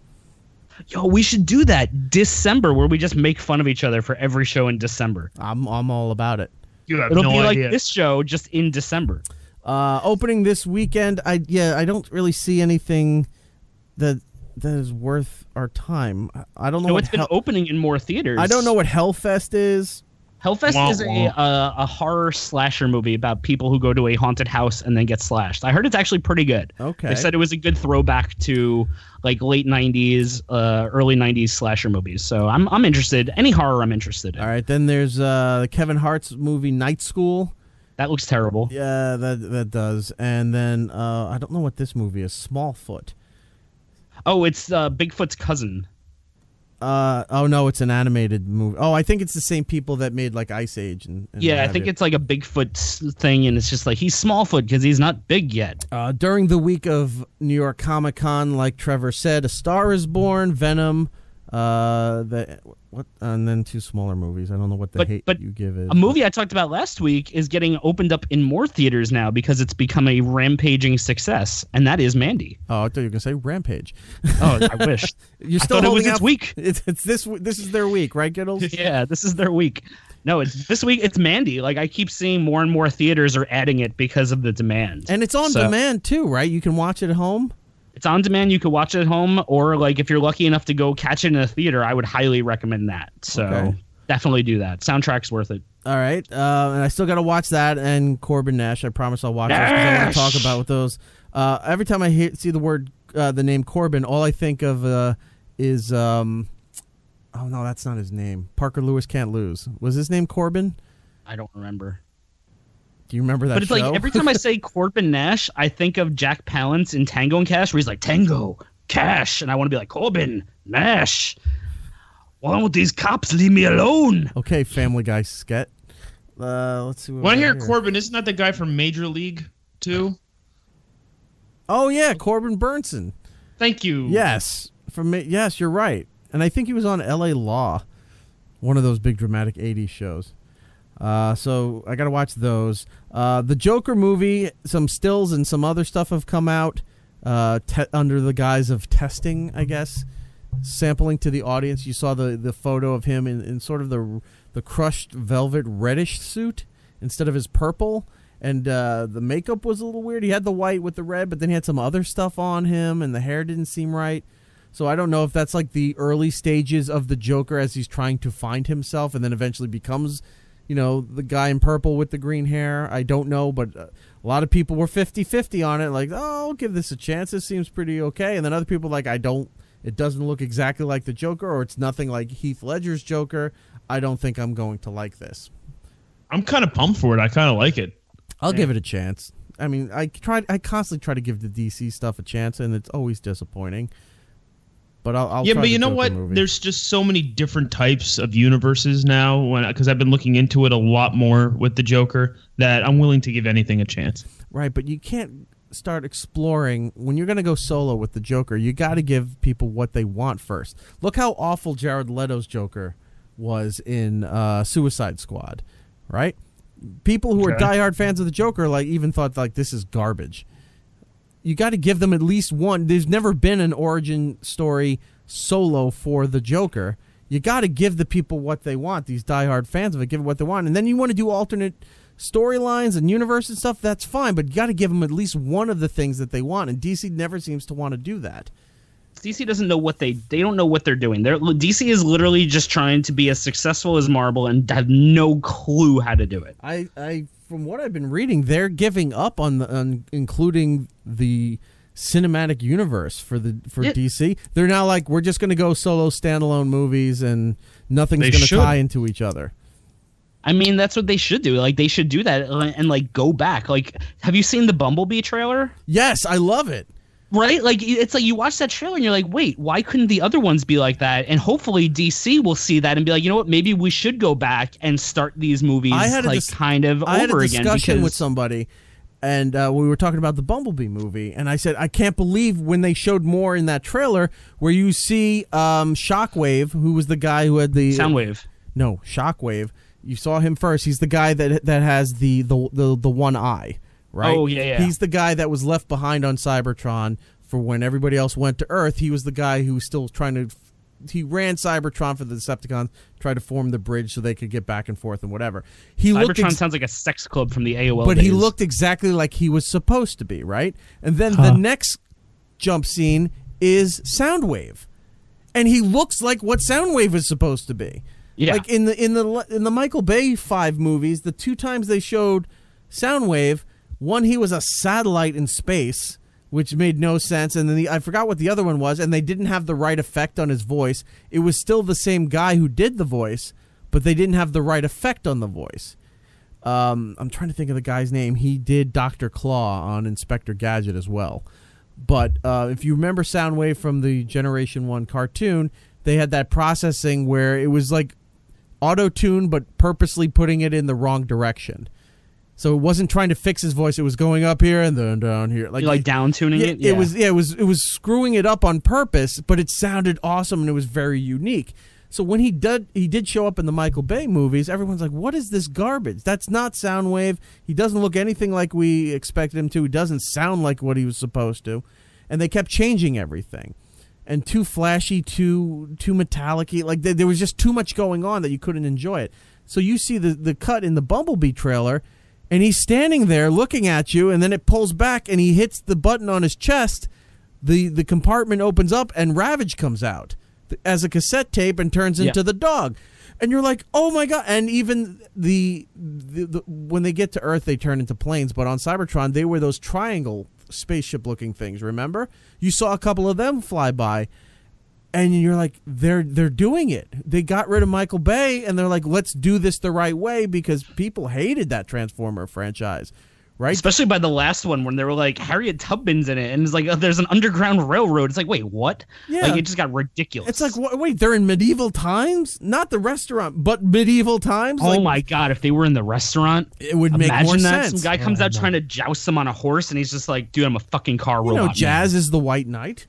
But here, he's really in medieval times, like affecting the war with England and France, and like you're like, what is this garbage going on? Like it keeps getting revisionist worse. history. But when they brought this Bumblebee trailer, and you're watching it, like, oh, everything is how it should be. Starscream looks, when he's fighting with Bumblebee, he looks dead on. The projection of Optimus Prime makes him look like the '80s version, the truck, and I was talking to somebody, and they're like, well, this is a prequel. I go, yeah, but it's a prequel that's going to lead to the elimination of the other 5 movies. And they're like, no, those will still... I'm like, no, they won't. This is a prequel. They're starting over that saying Bumblebee was the first one to Earth. And now they're all coming in, and then it's going to retell the story, not that bullshit Michael Bay movie. Even those stories didn't make any sense compared to what... I said, they're going to do it this way, and then... prequel, and then start over, which eventually this will become the first movie. Those other 5 will be an alternate version. I think that's exactly what's going to happen, and I think it's going to be good. Because, I'm not going to lie, I didn't have any interest in the Bumblebee movie until I saw everyone online being like, holy shit, that trailer was good. And I was like, was it? And then I watched, and I was like, it was pretty good. So I think, if wrapping it all back to where we started, if the DC universe does that and goes back and picks a character and says, hey, let's do this as a starting point. Like when they started with Iron Man, they had so much set up, and look in all the character development, they just need to find that Iron Man, the DC universe, to start with, and then have the future planned out. And I think they can fix it. I mean, as I've said before, they fucked up by not doing Batman versus Wesley Willis. Because Wesley Willis whooped Batman's ass, if you remember. Batman beat the hell out of him and knocked him to the ground. But then he got back up and knocked him to the ground because Batman was being a jackoff. And, they could have had Batman 2 with Superman, and they team up to take down Wesley Willis. They didn't do that either. Yeah. But is it too late at this point? It's never too late because they're rebooting it.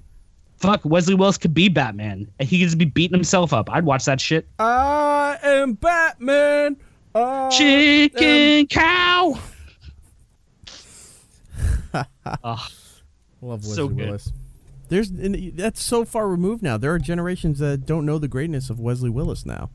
I had to introduce my coworker to both Wesley Willis and the kids of Whitney High the other day because he's never heard of either. Right. Googling Wesley. Do you not know who Wesley Willis is? Snipes? Oh my God. Trevor, suck a cheetah's dick if you don't know who fucking Wesley Willis is. Blockbuster. Wow, what a difference. Wheaties, Breakfast the Champion. KFC, finger licking good. McDonald's is the place to rock. Bounty. They have quarter pounders. They will put pounds on you. Bounty, the quicker picker-upper. Yes. But, I mean... Rock over London, rock on Chicago. Wheaties. What are you doing, Trevor? Nothing. Homework. All right, so the Joker movie. The other big movie news. Well, there's two other big movie news to focus on. One, today they released a photo of Tom Hanks as Mr. Rogers for an upcoming biopic on Mr. Rogers. Now, this is not to be confused with the Mr. Rogers documentary that came out.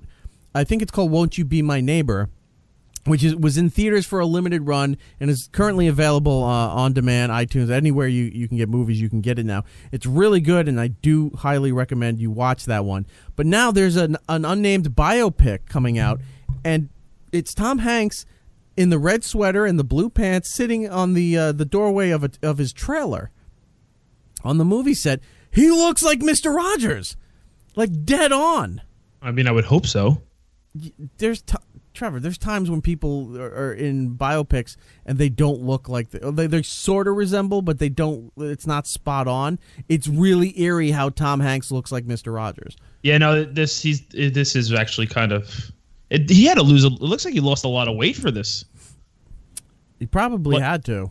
He looks exactly like if he was walking down the street, I'd be like, Mr. Rogers is alive? Zombie Rogers. Be my neighbor. But that looks his only neighbor is a volleyball. That looks pretty cool. That is very funny too. Time to make believe. Bullshit. Time to make believe. Oh look, my family and friends are here to rescue me, and then it turns out he's still on the island. There was no Mr. Rogers. It was a daydream, fever dream. Land of Make Believe was in his basement. The train just went downstairs, and he's like, puppets brains. The other thing that kind of shocked people was last night, out of nowhere, Fox dropped the trailer for X-Men's Dark Phoenix, which had been rumored for a while. Like we were waiting for when is this going to be released. We knew they were working on it, but there wasn't a whole lot of details about it. And then there was rumor yesterday that the trailer's going to drop. So I'm waiting, and I'm thinking, all right, well, all night it hasn't dropped, and if they're going to do it, they'll probably do it at midnight. And then midnight came, and it didn't drop. So I kind of gave up, but forgot about midnight on the West Coast, which is 3 a.m. on the East Coast, and that's when they dropped it. And I watched the trailer, and I got to give it some more time because right now I'm not impressed. It seems very weak. If you don't know what Dark Phoenix is, it's as far as the X-Men goes, there's a character named Jean Grey who has incredible psychic abilities. She's one of the strongest characters in the Marvel Universe when she becomes Dark Phoenix. And Dark Phoenix has this incredible power, multiple powers that she could do almost anything. Like she can be a huge problem for anybody, good and bad. And you're watching this whole thing there, and you're seeing what's her name? Sophie Turner from Game of Thrones is playing young Jean Grey, and they're going towards the Dark Phoenix story, but she's still Jean Grey. Like the trailer doesn't show you a whole lot. The movie really is going to have to step it up to show the whole transformation of her going ballistic. You know, she looks like she's always surrounded by fire because of what she develops into. And this trailer just seemed very lackluster. I haven't seen it. It shows her like always having the Phoenix power, where I thought she more or less developed it. I mean, I could be wrong on that, and that the whole reason why she really starts to lose control is because of Professor X. So I don't know. That is part of it. He's trying to protect. That's a lot of the stuff with Charles Xavier. He's trying to protect people that he cares about because he has a brother-sister relationship with Jean. And as the story will develop, you'll find out that it all goes by the wayside, but you don't know exactly what it was that Charles did to kick this thing into high gear with Dark Phoenix. But it does say in the trailers, like, this is your fault. This is your fault. You need to fix it. Yeah, because the thing is, though, I think the trailer shows what he did. I don't know if we want to spoil it. I got to give it some more time there and review it again. I watched it twice, but I think I got to really study it before I can make more Yeah, I mean, I think I know the whole reason why she goes ballistic and gets angry just from watching the trailer. I don't know. There's been so many different X-Men movies, and I understand going back and forth. Some of it was a race because of A and B and C, but I mean, we've kind of seen the Dark Phoenix before. I don't know. It didn't wow me. Like, oh my God, I can't wait to see it. This is going to be bananas. Right. Moving over to television, I'll run through the updates pretty quick. Like we said, October 7th, which is going to be next Sunday, will be the global premiere of the new 13th Doctor, the 11th season of the modern era for Doctor Who. That same day will be the start of Rick's final episodes for The Walking Dead on AMC, so you know, if you're a Walking Dead fan still, you're going to watch that. South Park just returned the other day for season 22, which was on September 26th. You should watch that. And usually their seasons are like 13 episodes, 12 episodes, and they do 6 at a time, take some time off, and then they come back and do the other 6. Hashtag cancel South Park. Correct. Murphy Brown returned to CBS this week. Why? I don't know exactly why a lot of things return. I don't know. I don't remember. Murphy Brown was an late 80s, early 90s show that I watched a lot of television, but I missed that. That was for like my parents' generation or what have you. And I don't think it was that good back then. And now it's back now. And it doesn't look good from the trailers and the teasers that I saw for it. Also, that isn't good. Magnum P.I. was rebooted. Oh, I heard that's terrible. It's god-awful, and I think the guy who plays Magnum now was in Hostel? He was in I'm trying to think what movie he was in. Bad Moms. No, was he really? Yeah, he was a love interest. Okay. It was a really good movie. Anything with Mila Kunis, I'm in. I'm sorry. Magnum Pie. Magnum Pie, it's a big one. Yeah. We got sent Murphy brownies to work today. With our Magnum Pie. Ugh. Jay Hernandez. Murphy brownies? Yeah, they sent Murphy brownies. Did it have like a picture of her on it? Was it all douchey? Like, did it have like a whole advertising thing? 'Cause I remember I was out at the store once when they had they're giving out like those Tracy Morgan like things for his new show. They were giving out like Tracy Morgan brownies for like whatever that show is that he had, and it was really douchey. Is it like that? Yeah, they kind of had her face on the box and it said Murphy Brand like all written in. But that to bring up your point, Eric. I know you're talking about Magnum PI, but that's the thing with all these reboots.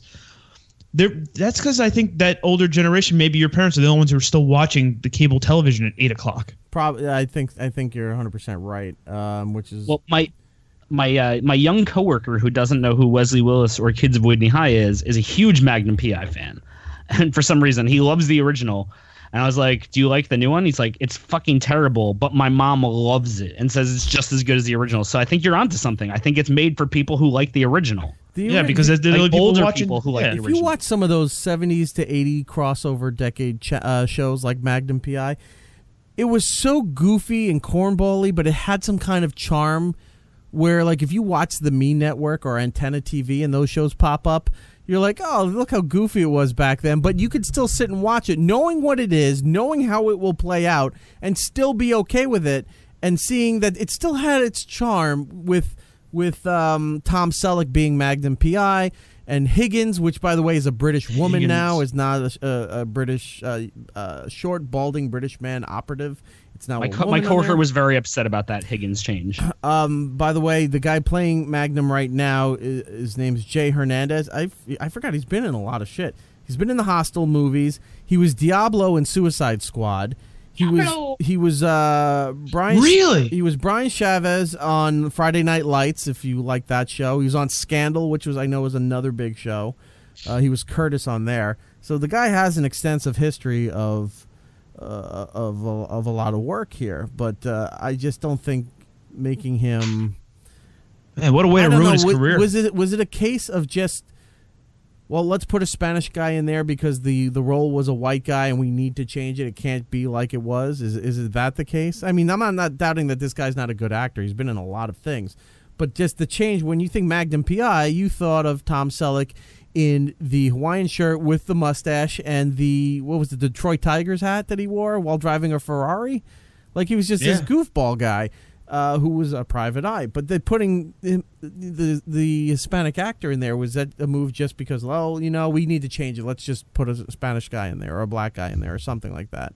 No idea. All right. I mean, it could be. I mean, every show that's like being rebooted is kind of like changing aspects of it. Oh, so yeah. I don't know. I mean, you got to play to your markets too. Like if their market has more people of that demographic, then yeah, play up to it. That's what you do. A good thing about the reboot is they kept the theme relatively the same, because that is one of the better impactful music than when he's driving around. That's a great song. Da-na-na-na. And then the helicopter flying through the Hawaiian mountains. It's awesome. It's almost just as good like as Knight it's Rider. playing right now. You hear it, right? I hear Yeah, it. I started watching that Maniac show on Netflix. Oh, how is it? It's really trippy. I only saw the first episode. If you like sci-fi, I think you'll really like it. It's very strange. It's out there. It takes place in a very like Philip K. Dick world. So if you're into like that kind of sci-fi, I think you'll really dig it. It's a big question of what's real, what's reality. Like, is this the one with Jonah Hill? Yeah, it's the one with Jonah Hill and Emma Stone. Right. Yeah. Okay. And he. It's not a spoiler. It's the premise. He's a guy who suffered a major psychotic break, and he's trying to get like reacclimated into society, and he's got a court case he has to go to, and he's telling people that he's okay, but he's still interacting with people that aren't real. So a lot of the show is like, is that a real person he's talking to, or is that his imagination who he's talking to? And then it's like very technicolory with like the lights, and it's really cool. It's very stylized. I'm excited to finish it, even though I've only started the first episode. Right. It's definitely out there. If you like sci-fi, like weird stuff, check it out. I do want to check that out. I think I added that to my list. Thank you for blowing your nose as the big closer for that. BoJack Horseman Season 5 showed up. I'm about halfway through that. It's not as depressing as the previous seasons. I mean, that show is so dark. But there's some really weird, funny stuff in there. Oh, there's one episode, Giddles, you'll love it. His father, a little bit of a spoiler, his father passed away, and he has to give sort of a eulogy at the funeral home. And the majority of the whole episode is just him standing there in front of the podium, just doing a one-man thing. Oh, no. Yeah. It goes in some really weird directions, and the payoff is amazing. Okay. So I won't give any more than that, but I thought of you when this was going on. I thought it was just cutting some jokes. I'm like, wait, he's been doing this 10 minutes. Oh, this is going to go on for the whole thing. This is going to be the episode. Yeah, this is the gag. And this is what he's doing, and it's just him talking. Like nobody's there. You know, when people talk out thoughts and ideas, this is what he's doing in front of people at the funeral home. I'm like, this is not stopping. This is just going to keep going. Yeah. So definitely check that out. And finally, for fans of Fox Animation, this Sunday, September 30th, starting at 8 p.m., The Simpsons return, Bob's Burgers returns, and Family Guy returns. So you want to look for that. Let's go. The Animation Domination, or whatever it's called. I don't think they call it that Sunday anymore. Fun Day. Let's go to video game stuff with Trevor before we get out of here. What have been the updates for Fortnite? So Fortnite, I said last week that Season 5 ended and Season 6 was going to start by the time that we were talking.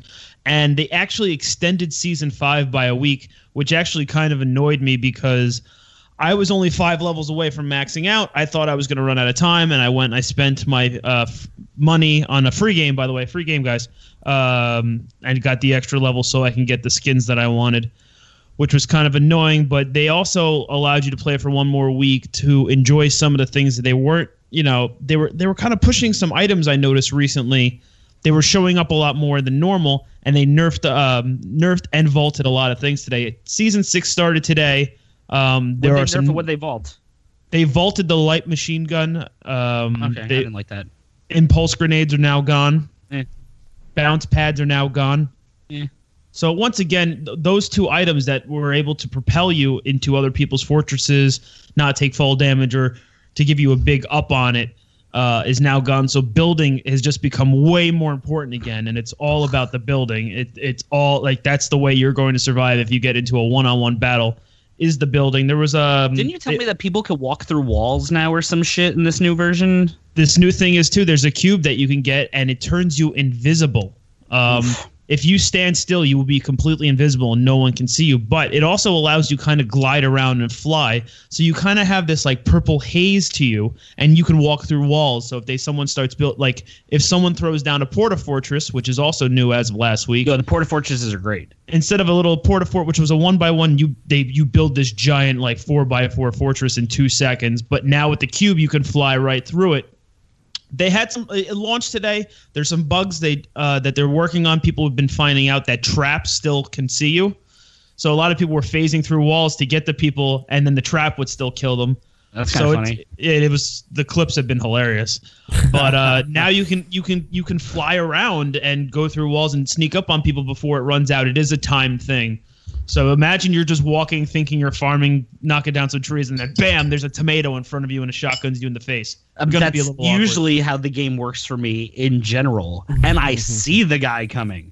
Like I don't want now it's oh shit, I just died. I got killed by a ghost. Now apparently too, there's also some other new additions, cornfields and some other locations. I haven't booted the game up yet today, so. Corn? I don't know if you could pick the corn. Wouldn't that be cool? Because you can eat apples for health, you can eat mushrooms for shield, and you can eat corn. I don't know for what you could eat corn for.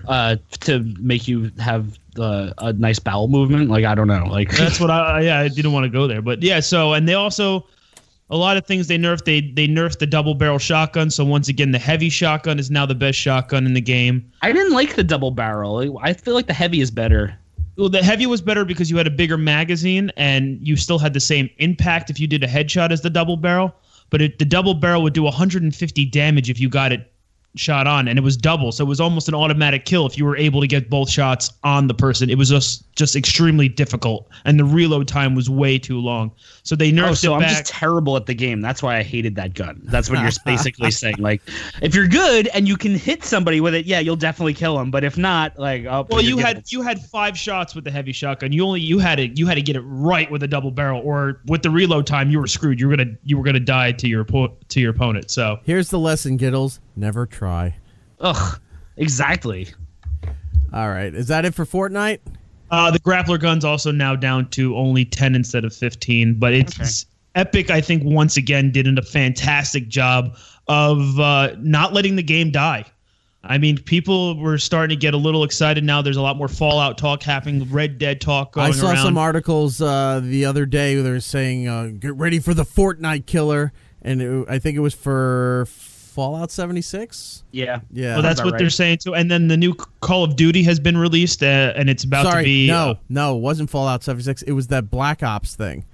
So Call of Duty Black Ops same thing. Is on PC right now. It's about to hit the consoles. I think maybe by the time you're listening to this, it might be already out. But it has a Battle Royale version that a lot of people are liking. And because a lot of people that like PUBG, that hated Fortnite, because of the building and cartoonish, are all switching over to Call of Duty now because it's just way better. There's not as many bugs, and the graphics are better. Just everything's better in that way. And a lot of Fortnite players are actually now starting to bounce back and forth because they're tapping into that PUBG audience. And now Battlefield's also going to come out soon and also have a Battle Royale mode. Yeah, that's what I was going to say. I don't think it'll affect Fortnite as much as it will affect PUBG, because it seems like a logical transition to go from PUBG over to for sure. If the Black Ops thing is as good as everybody's saying, or it's hoping that it's going to be, they want it more realistic than what PUBG was doing. So then fine, go over there. That's only going to hurt PUBG. I think Fortnite is just going to make it more competition for Fortnite, but Fortnite has gone so far in its own world. It's developed characters, like their dance moves, as dumb as those things are, have become a worldwide sensation. And they're just, if they keep doing what they're doing, they can exist with all the people who said this is too cartoony and garbage. I want the realism. They can go side by side, but they'll compete with each other, but I don't think one's going to affect the other. The fact that Epic is just constantly coming up with these ideas on a weekly basis between, they came up with the Porta Fort idea, then the Porta Fortress, and now then they made the playground mode, and then you can build now your own areas in playground mode. They're just constantly updating that game and making it a contender no matter what. So it's going to be real interesting to see, with the Christmas season coming up between Call of Duty, Battlefield, Fallout, Red Dead, how they're probably going to still stay a top game. Well, also, now that they made this announcement the other day that PS4 is going to be getting in on the cross-platform sharing now with Switch and Xbox One, which could help Fortnite as well. Because there's a lot of people I would like to play with on PS4, but I can't because Sony's always been the big hurdle there. But now that they're willing to do it, it could be a game changer. Yeah, a lot of these console players, I think they realize too, like Marshmello and like Drake and some of these guys that played on PS4 in the bigger tournaments have been looking at guys like Ninja and Tim the Tatman and Dr. Lupo who've been making a better career and living. And those are all made up words. Yes, I made them all up. All these people that play video games professionally that were making money, they weren't making as much money as the PC players. So a lot of the console players were switching over to PC. And they were still not doing well because they're not used to the controller and the mouse and that. Totally. And they were plugging in their controllers into their PCs. So with the cross-platform play, it's going to bring in a whole new level of gamers versus other gamers. Well, I don't know if the cross-platform. I might have misspoken. I don't think the cross-platform is going to hit PCs. I think it's just still cross-platform between the consoles. Well, right now you could do PC Switch, PC Xbox, but you can't and PC PS4. But I don't know if PS4 is going to do the whole the PC thing or if they're just going to do console. Like, I don't know how that's going to work. Oh, so you don't think it could do everything? You think it's I don't know just Xbox or just PC? No, I think it's just Xbox or Switch, like for the cross-platform with Sony. I think that's what it's going to be. I might be 100% wrong, and I'm sure some viewer or listener rather will tell me I'm an asshole, but yeah. Sony already does PC, but they does not do Switch or Xbox. So what I think it is that Sony's finally going to tap into the console so it could do all. Yeah, I mean, I've played a couple of games where I'm on playing with PC players, and it's just like, it's not fair. It's a slaughter. I feel like a fish, and I feel like the guy trying to catch me is using dynamite. Like, it is just not something I could possibly win. The only thing that's weird, lake bubbles up and fish are there. That's me. Yeah, the only thing that works out for you in that situation is you're also playing against people who are playing on their phones and their Switch. Oh my God, I love playing people on their Switch. I get in the top 10 every time because those kids are like 4. Yeah. That's the only chance I have. But then every once in a while they'll beat me and they'll be like, I beat you. I'm like, go fuck yourself, child. And then I'm banned.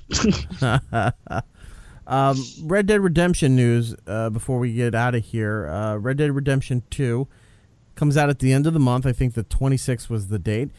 There's a new problem that's now surfacing when they revealed about the download size for the game.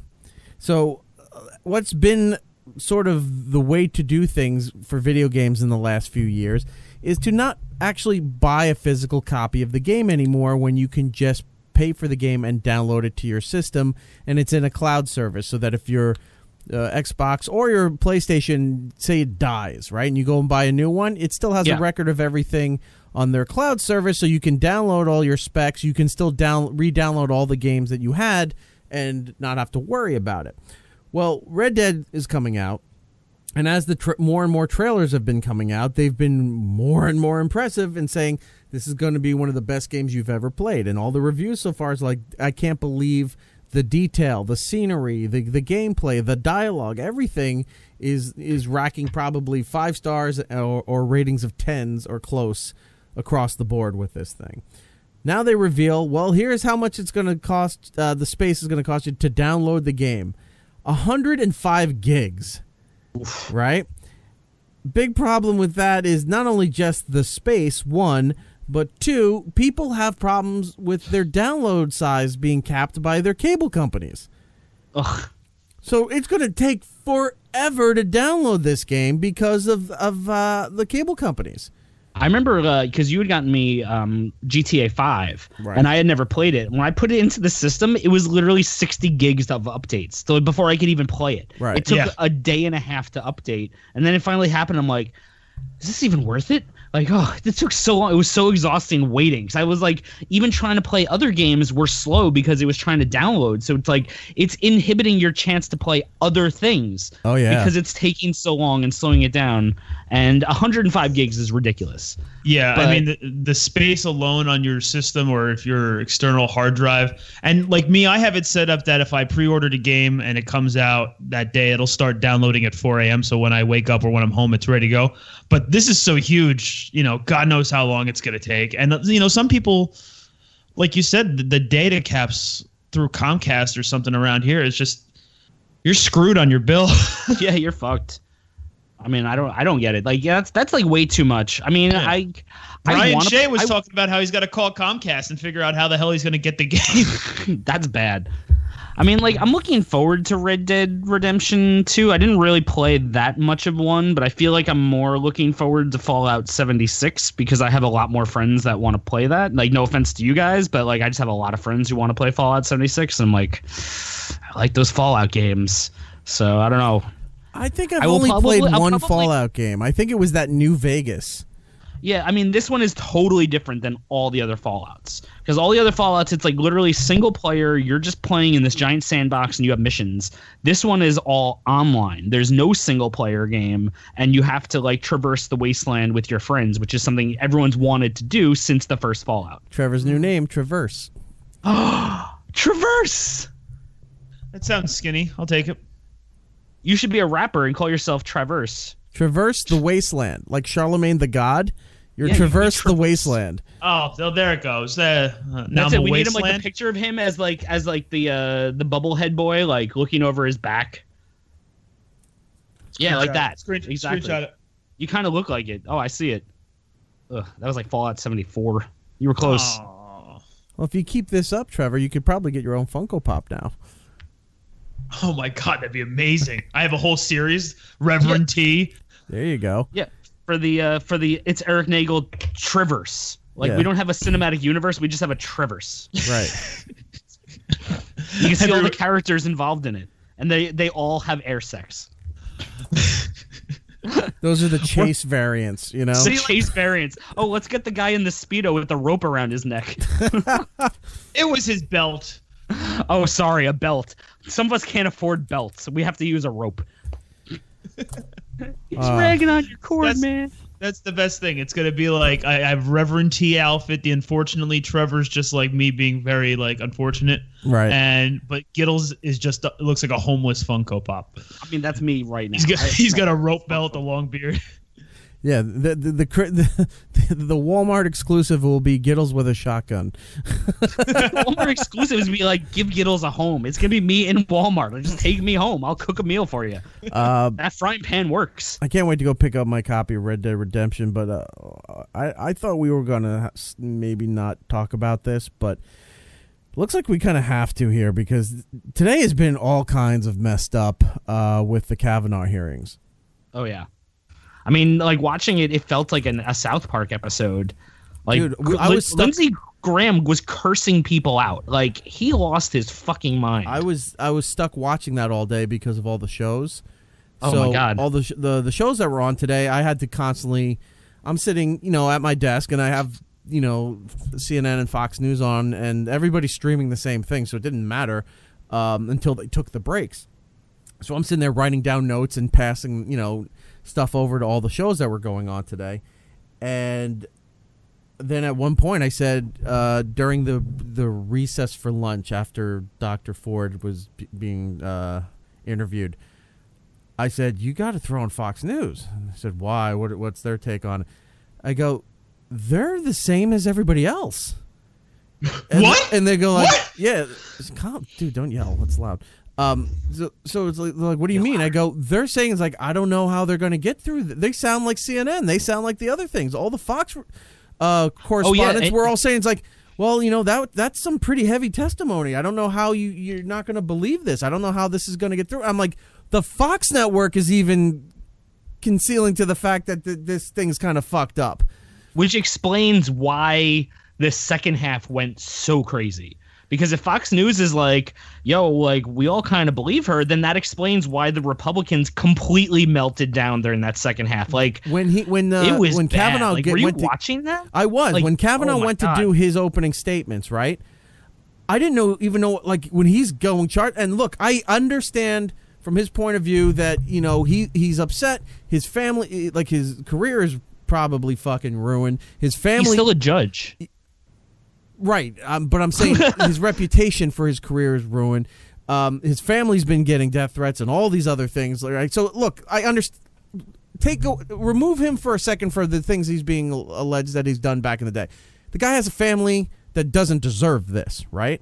So the wife and kids and all that shit don't deserve all these attacks. So he's upset about this. So he comes out with this emotionally charged thing where a couple of things are happening. He's talking about this whole thing, and he's not reading it like a politician would, or somebody just who's not in front of the public eye would read it. He's emotional, like he's all over the place. He's storytelling as he's telling this thing, right? So this is going on. Then I'm seeing Alyssa Milano rolling her eyes after everything he says, and then she's tweeting, which I thought was in really poor form.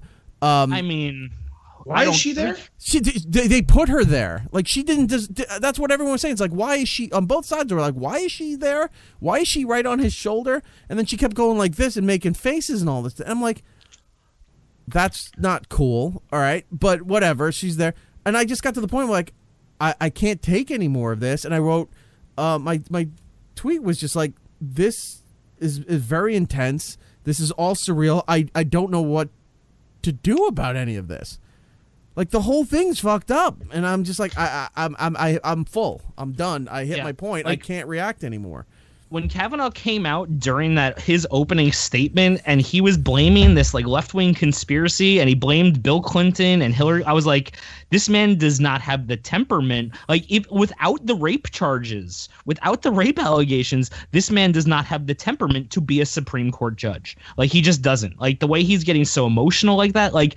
This is a job. There's been less Supreme Court judges than there's been presidents. Like, it is almost more important than being the president. The Republicans know that. They know they're about to lose big in the midterms, so they have to force him through, like, no matter what. Like, it's kind of fucked up.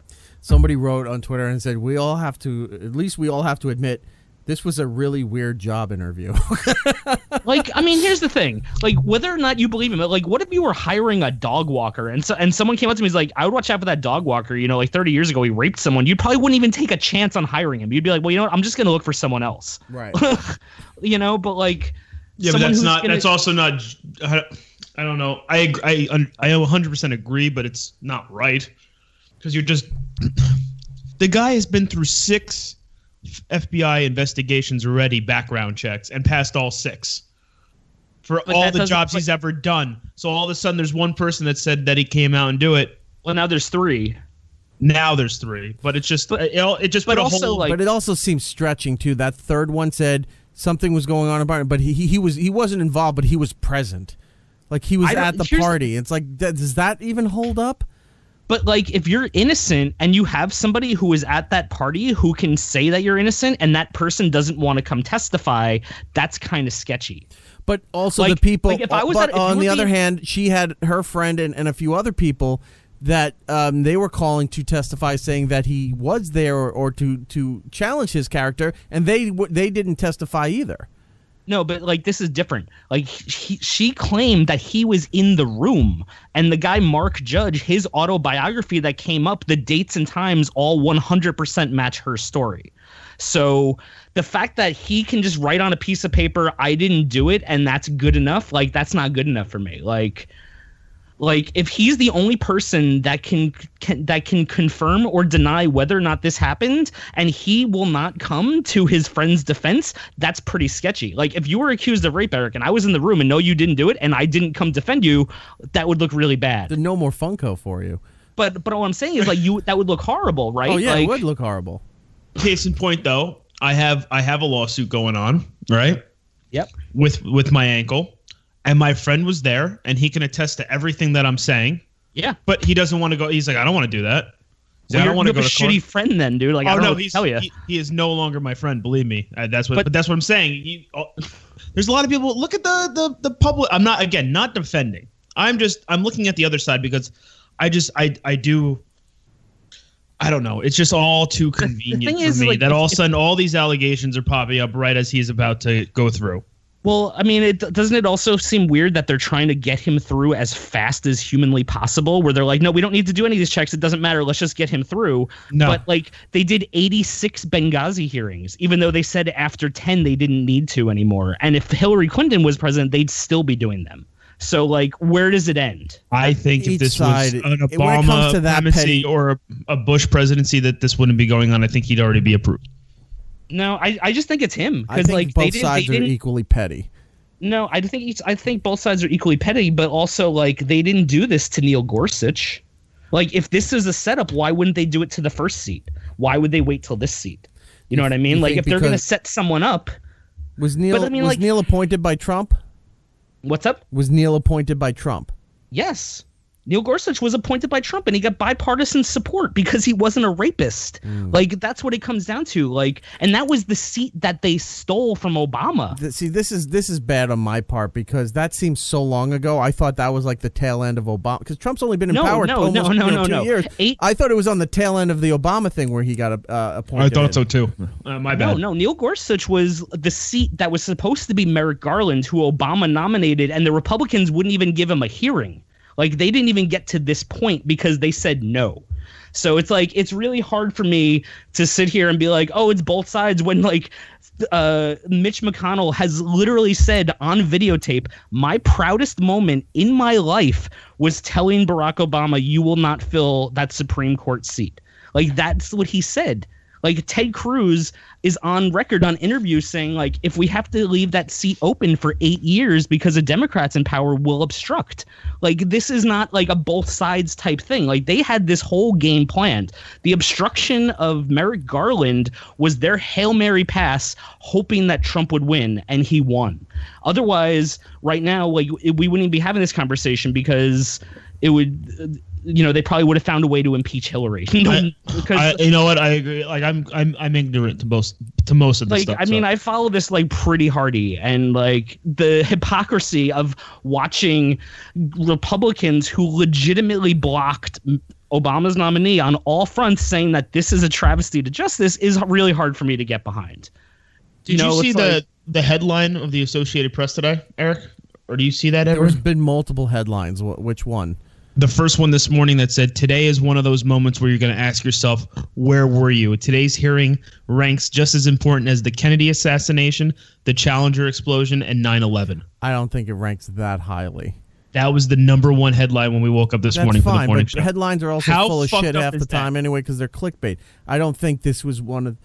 For right now, it seems heavy, but looking at the Challenger explosion, 9/11, Kennedy assassination those are major events. Are fixed moments in time where you're going to know where you're. Going even earlier for our parents and grandparents, the bombing of Pearl Harbor, where they were when that happened. Those are the things people remember. This right now seems very important, but look 20, 30 years ago when Clarence Thomas was going through this with Anita Hill, it was an important moment in history.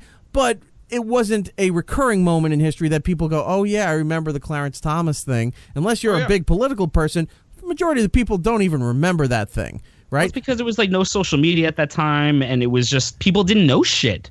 I'm just saying the importance level of what people remember, where they are, based on what Trevor was just saying, where you are when this thing happened.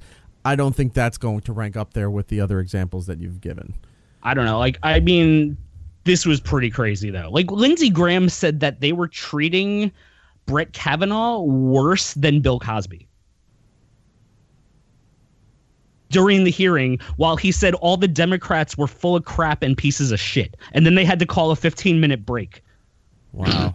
Like, it was bad, dude. Like, he was screaming, yelling. He was, like, frothing at the mouth. I was just like, and then the Democrats are like, can we just ask you some questions? And every time they tried to ask a question, Kavanaugh was like, no, that didn't happen. I'm not answering this. I'm not doing that. It's like, if you're innocent, like, you should be able to be like, I'm not guilty. I don't know. I saw the thing this morning, too, where they, the news story where they were saying 4 Republican governors were petitioning the Senate to delay the vote The guy, David Brock, who was the man who masterminded basically the Clinton impeachments in 1998, put out a statement today that said Brett Kavanaugh is the least trustworthy person I've ever met in my life. He is rabidly Republican and does not listen to reason. And this was the person who impeached Bill Clinton saying that.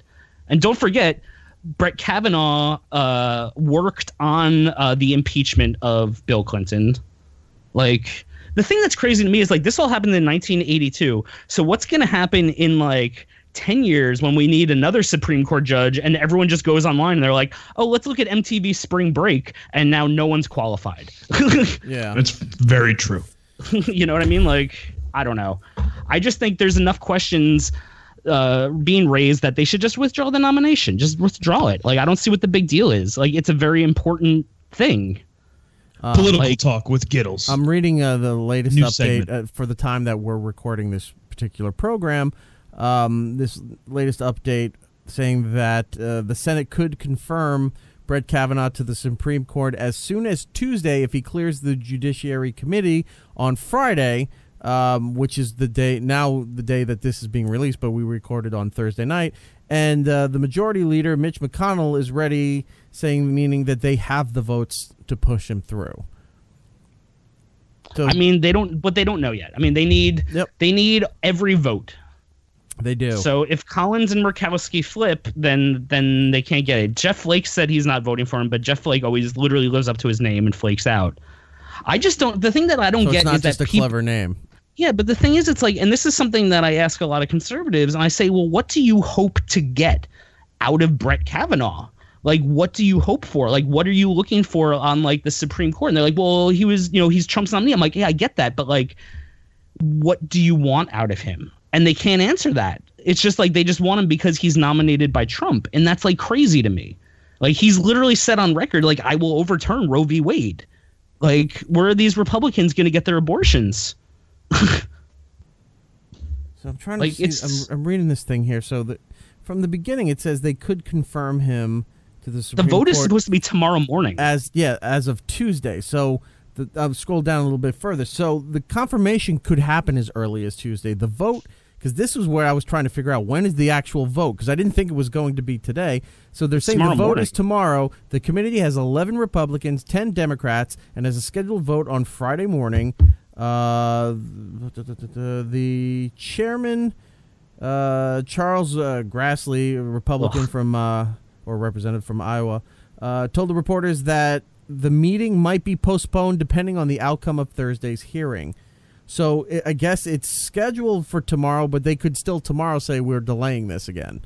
Yeah, basically it's scheduled for tomorrow morning if they know tonight that they have all the votes. Like, if they know tonight that they have all the votes, then they'll totally call in that vote tomorrow. That's why when McCain gave that big thumbs down, it was like a really big deal because he had told them the night before or whatever the night before that, like, he was probably going to vote for it. So when he came in and did that big thumbs down, it was a big disappointment because they had this whole thing going. They had it on TV. They're like, yeah, we're about to pass this. And then he shot it down. And everyone got really mad. So now that's like they don't do any of these votes until they know 100% they're going to get the votes because they're tired of being embarrassed by it. Like, they have all the power. Like, they literally control every single branch of government. So it's really hard to be like, oh, let's blame the Democrats. Like, they literally have zero power other than asking these questions of this man. Well, and that's crazy to me. Well, as far as this whole thing has been going, it's been very surreal. It's been very emotionally draining and physically draining for everybody involved and everybody in this country that has to watch this whole thing play out. And as it's not even like, but here's the thing. It's not even about like watching it play out. It's the fact that this is going to affect our lives for 40 to 50 years. But it is watching it play out because we as the public can't vote on this. This isn't our vote. Well, yeah, I know. It's bullshit. Yeah, so that's why we're saying we have to play out. This isn't like we're waiting to see who's going to be the nominee for a party, and then on Tuesday we go vote and we determine what's going on. We have to sit here and watch this because this is the Supreme Court is a right of the president to make appointments, nominees for these positions that have to be passed through through the Senate. They have to be approved before they can go and be on the Supreme Court, the highest law in the land. But none unless of this you're an Obama-nominated judge, in which case they'll obstruct it. When people saying that, you have call your senators, call this and call that. Okay, you do have that right and that power to do so, right? But that's all you have in this situation. You don't have much more than that. No, I mean, but you can try and vote them out, like people are doing in Maine right now.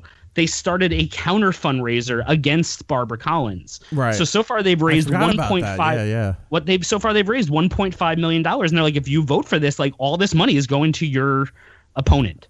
I get that for the midterms coming. That still doesn't affect the immediate situation happening now. No, nothing is. All you can do is, I mean, at this point now that you're listening to it, you'll know the vote already. If this all plays out the way it's supposed to. You can't do anything at this particular junction, but when things like this come up, you can call your representatives and try to sway their vote to do so. But unfortunately, at this point here, it's just you're stuck here sitting watching this drama unfold, and you're like, I don't know what more I can really do here. You can talk online and social media all you want. It doesn't mean fucking thing. You can get yelled at and mean scream anything, into the void. But it's not going to change anything either, No. You actually have to do something, not just post tweets and Instagram shit and Facebook, and this whole thing's a mess. But like I said, at the time you're listening to this, the vote probably happened, and we know now what's going on, not while we're recording, but we do know in real life. And, it'll at least be another couple of weeks before, if we even bother to touch this again, because next week is New York Comic-Con, and we're going to be focused on all of that stuff. Maybe we'll do a mini episode earlier in the week before Comic-Con, because there's just a lot to do. Maybe if you guys are around, we'll hop on and do a short episode just to give them something for next week. Anyway, so by that music means we got to go do the plugs. Let's go to Matt OG. Matt, what do you have? You can find me online, Geek Stuff OG, across all social media. At New York Comic Con next week, stop by booth 1172.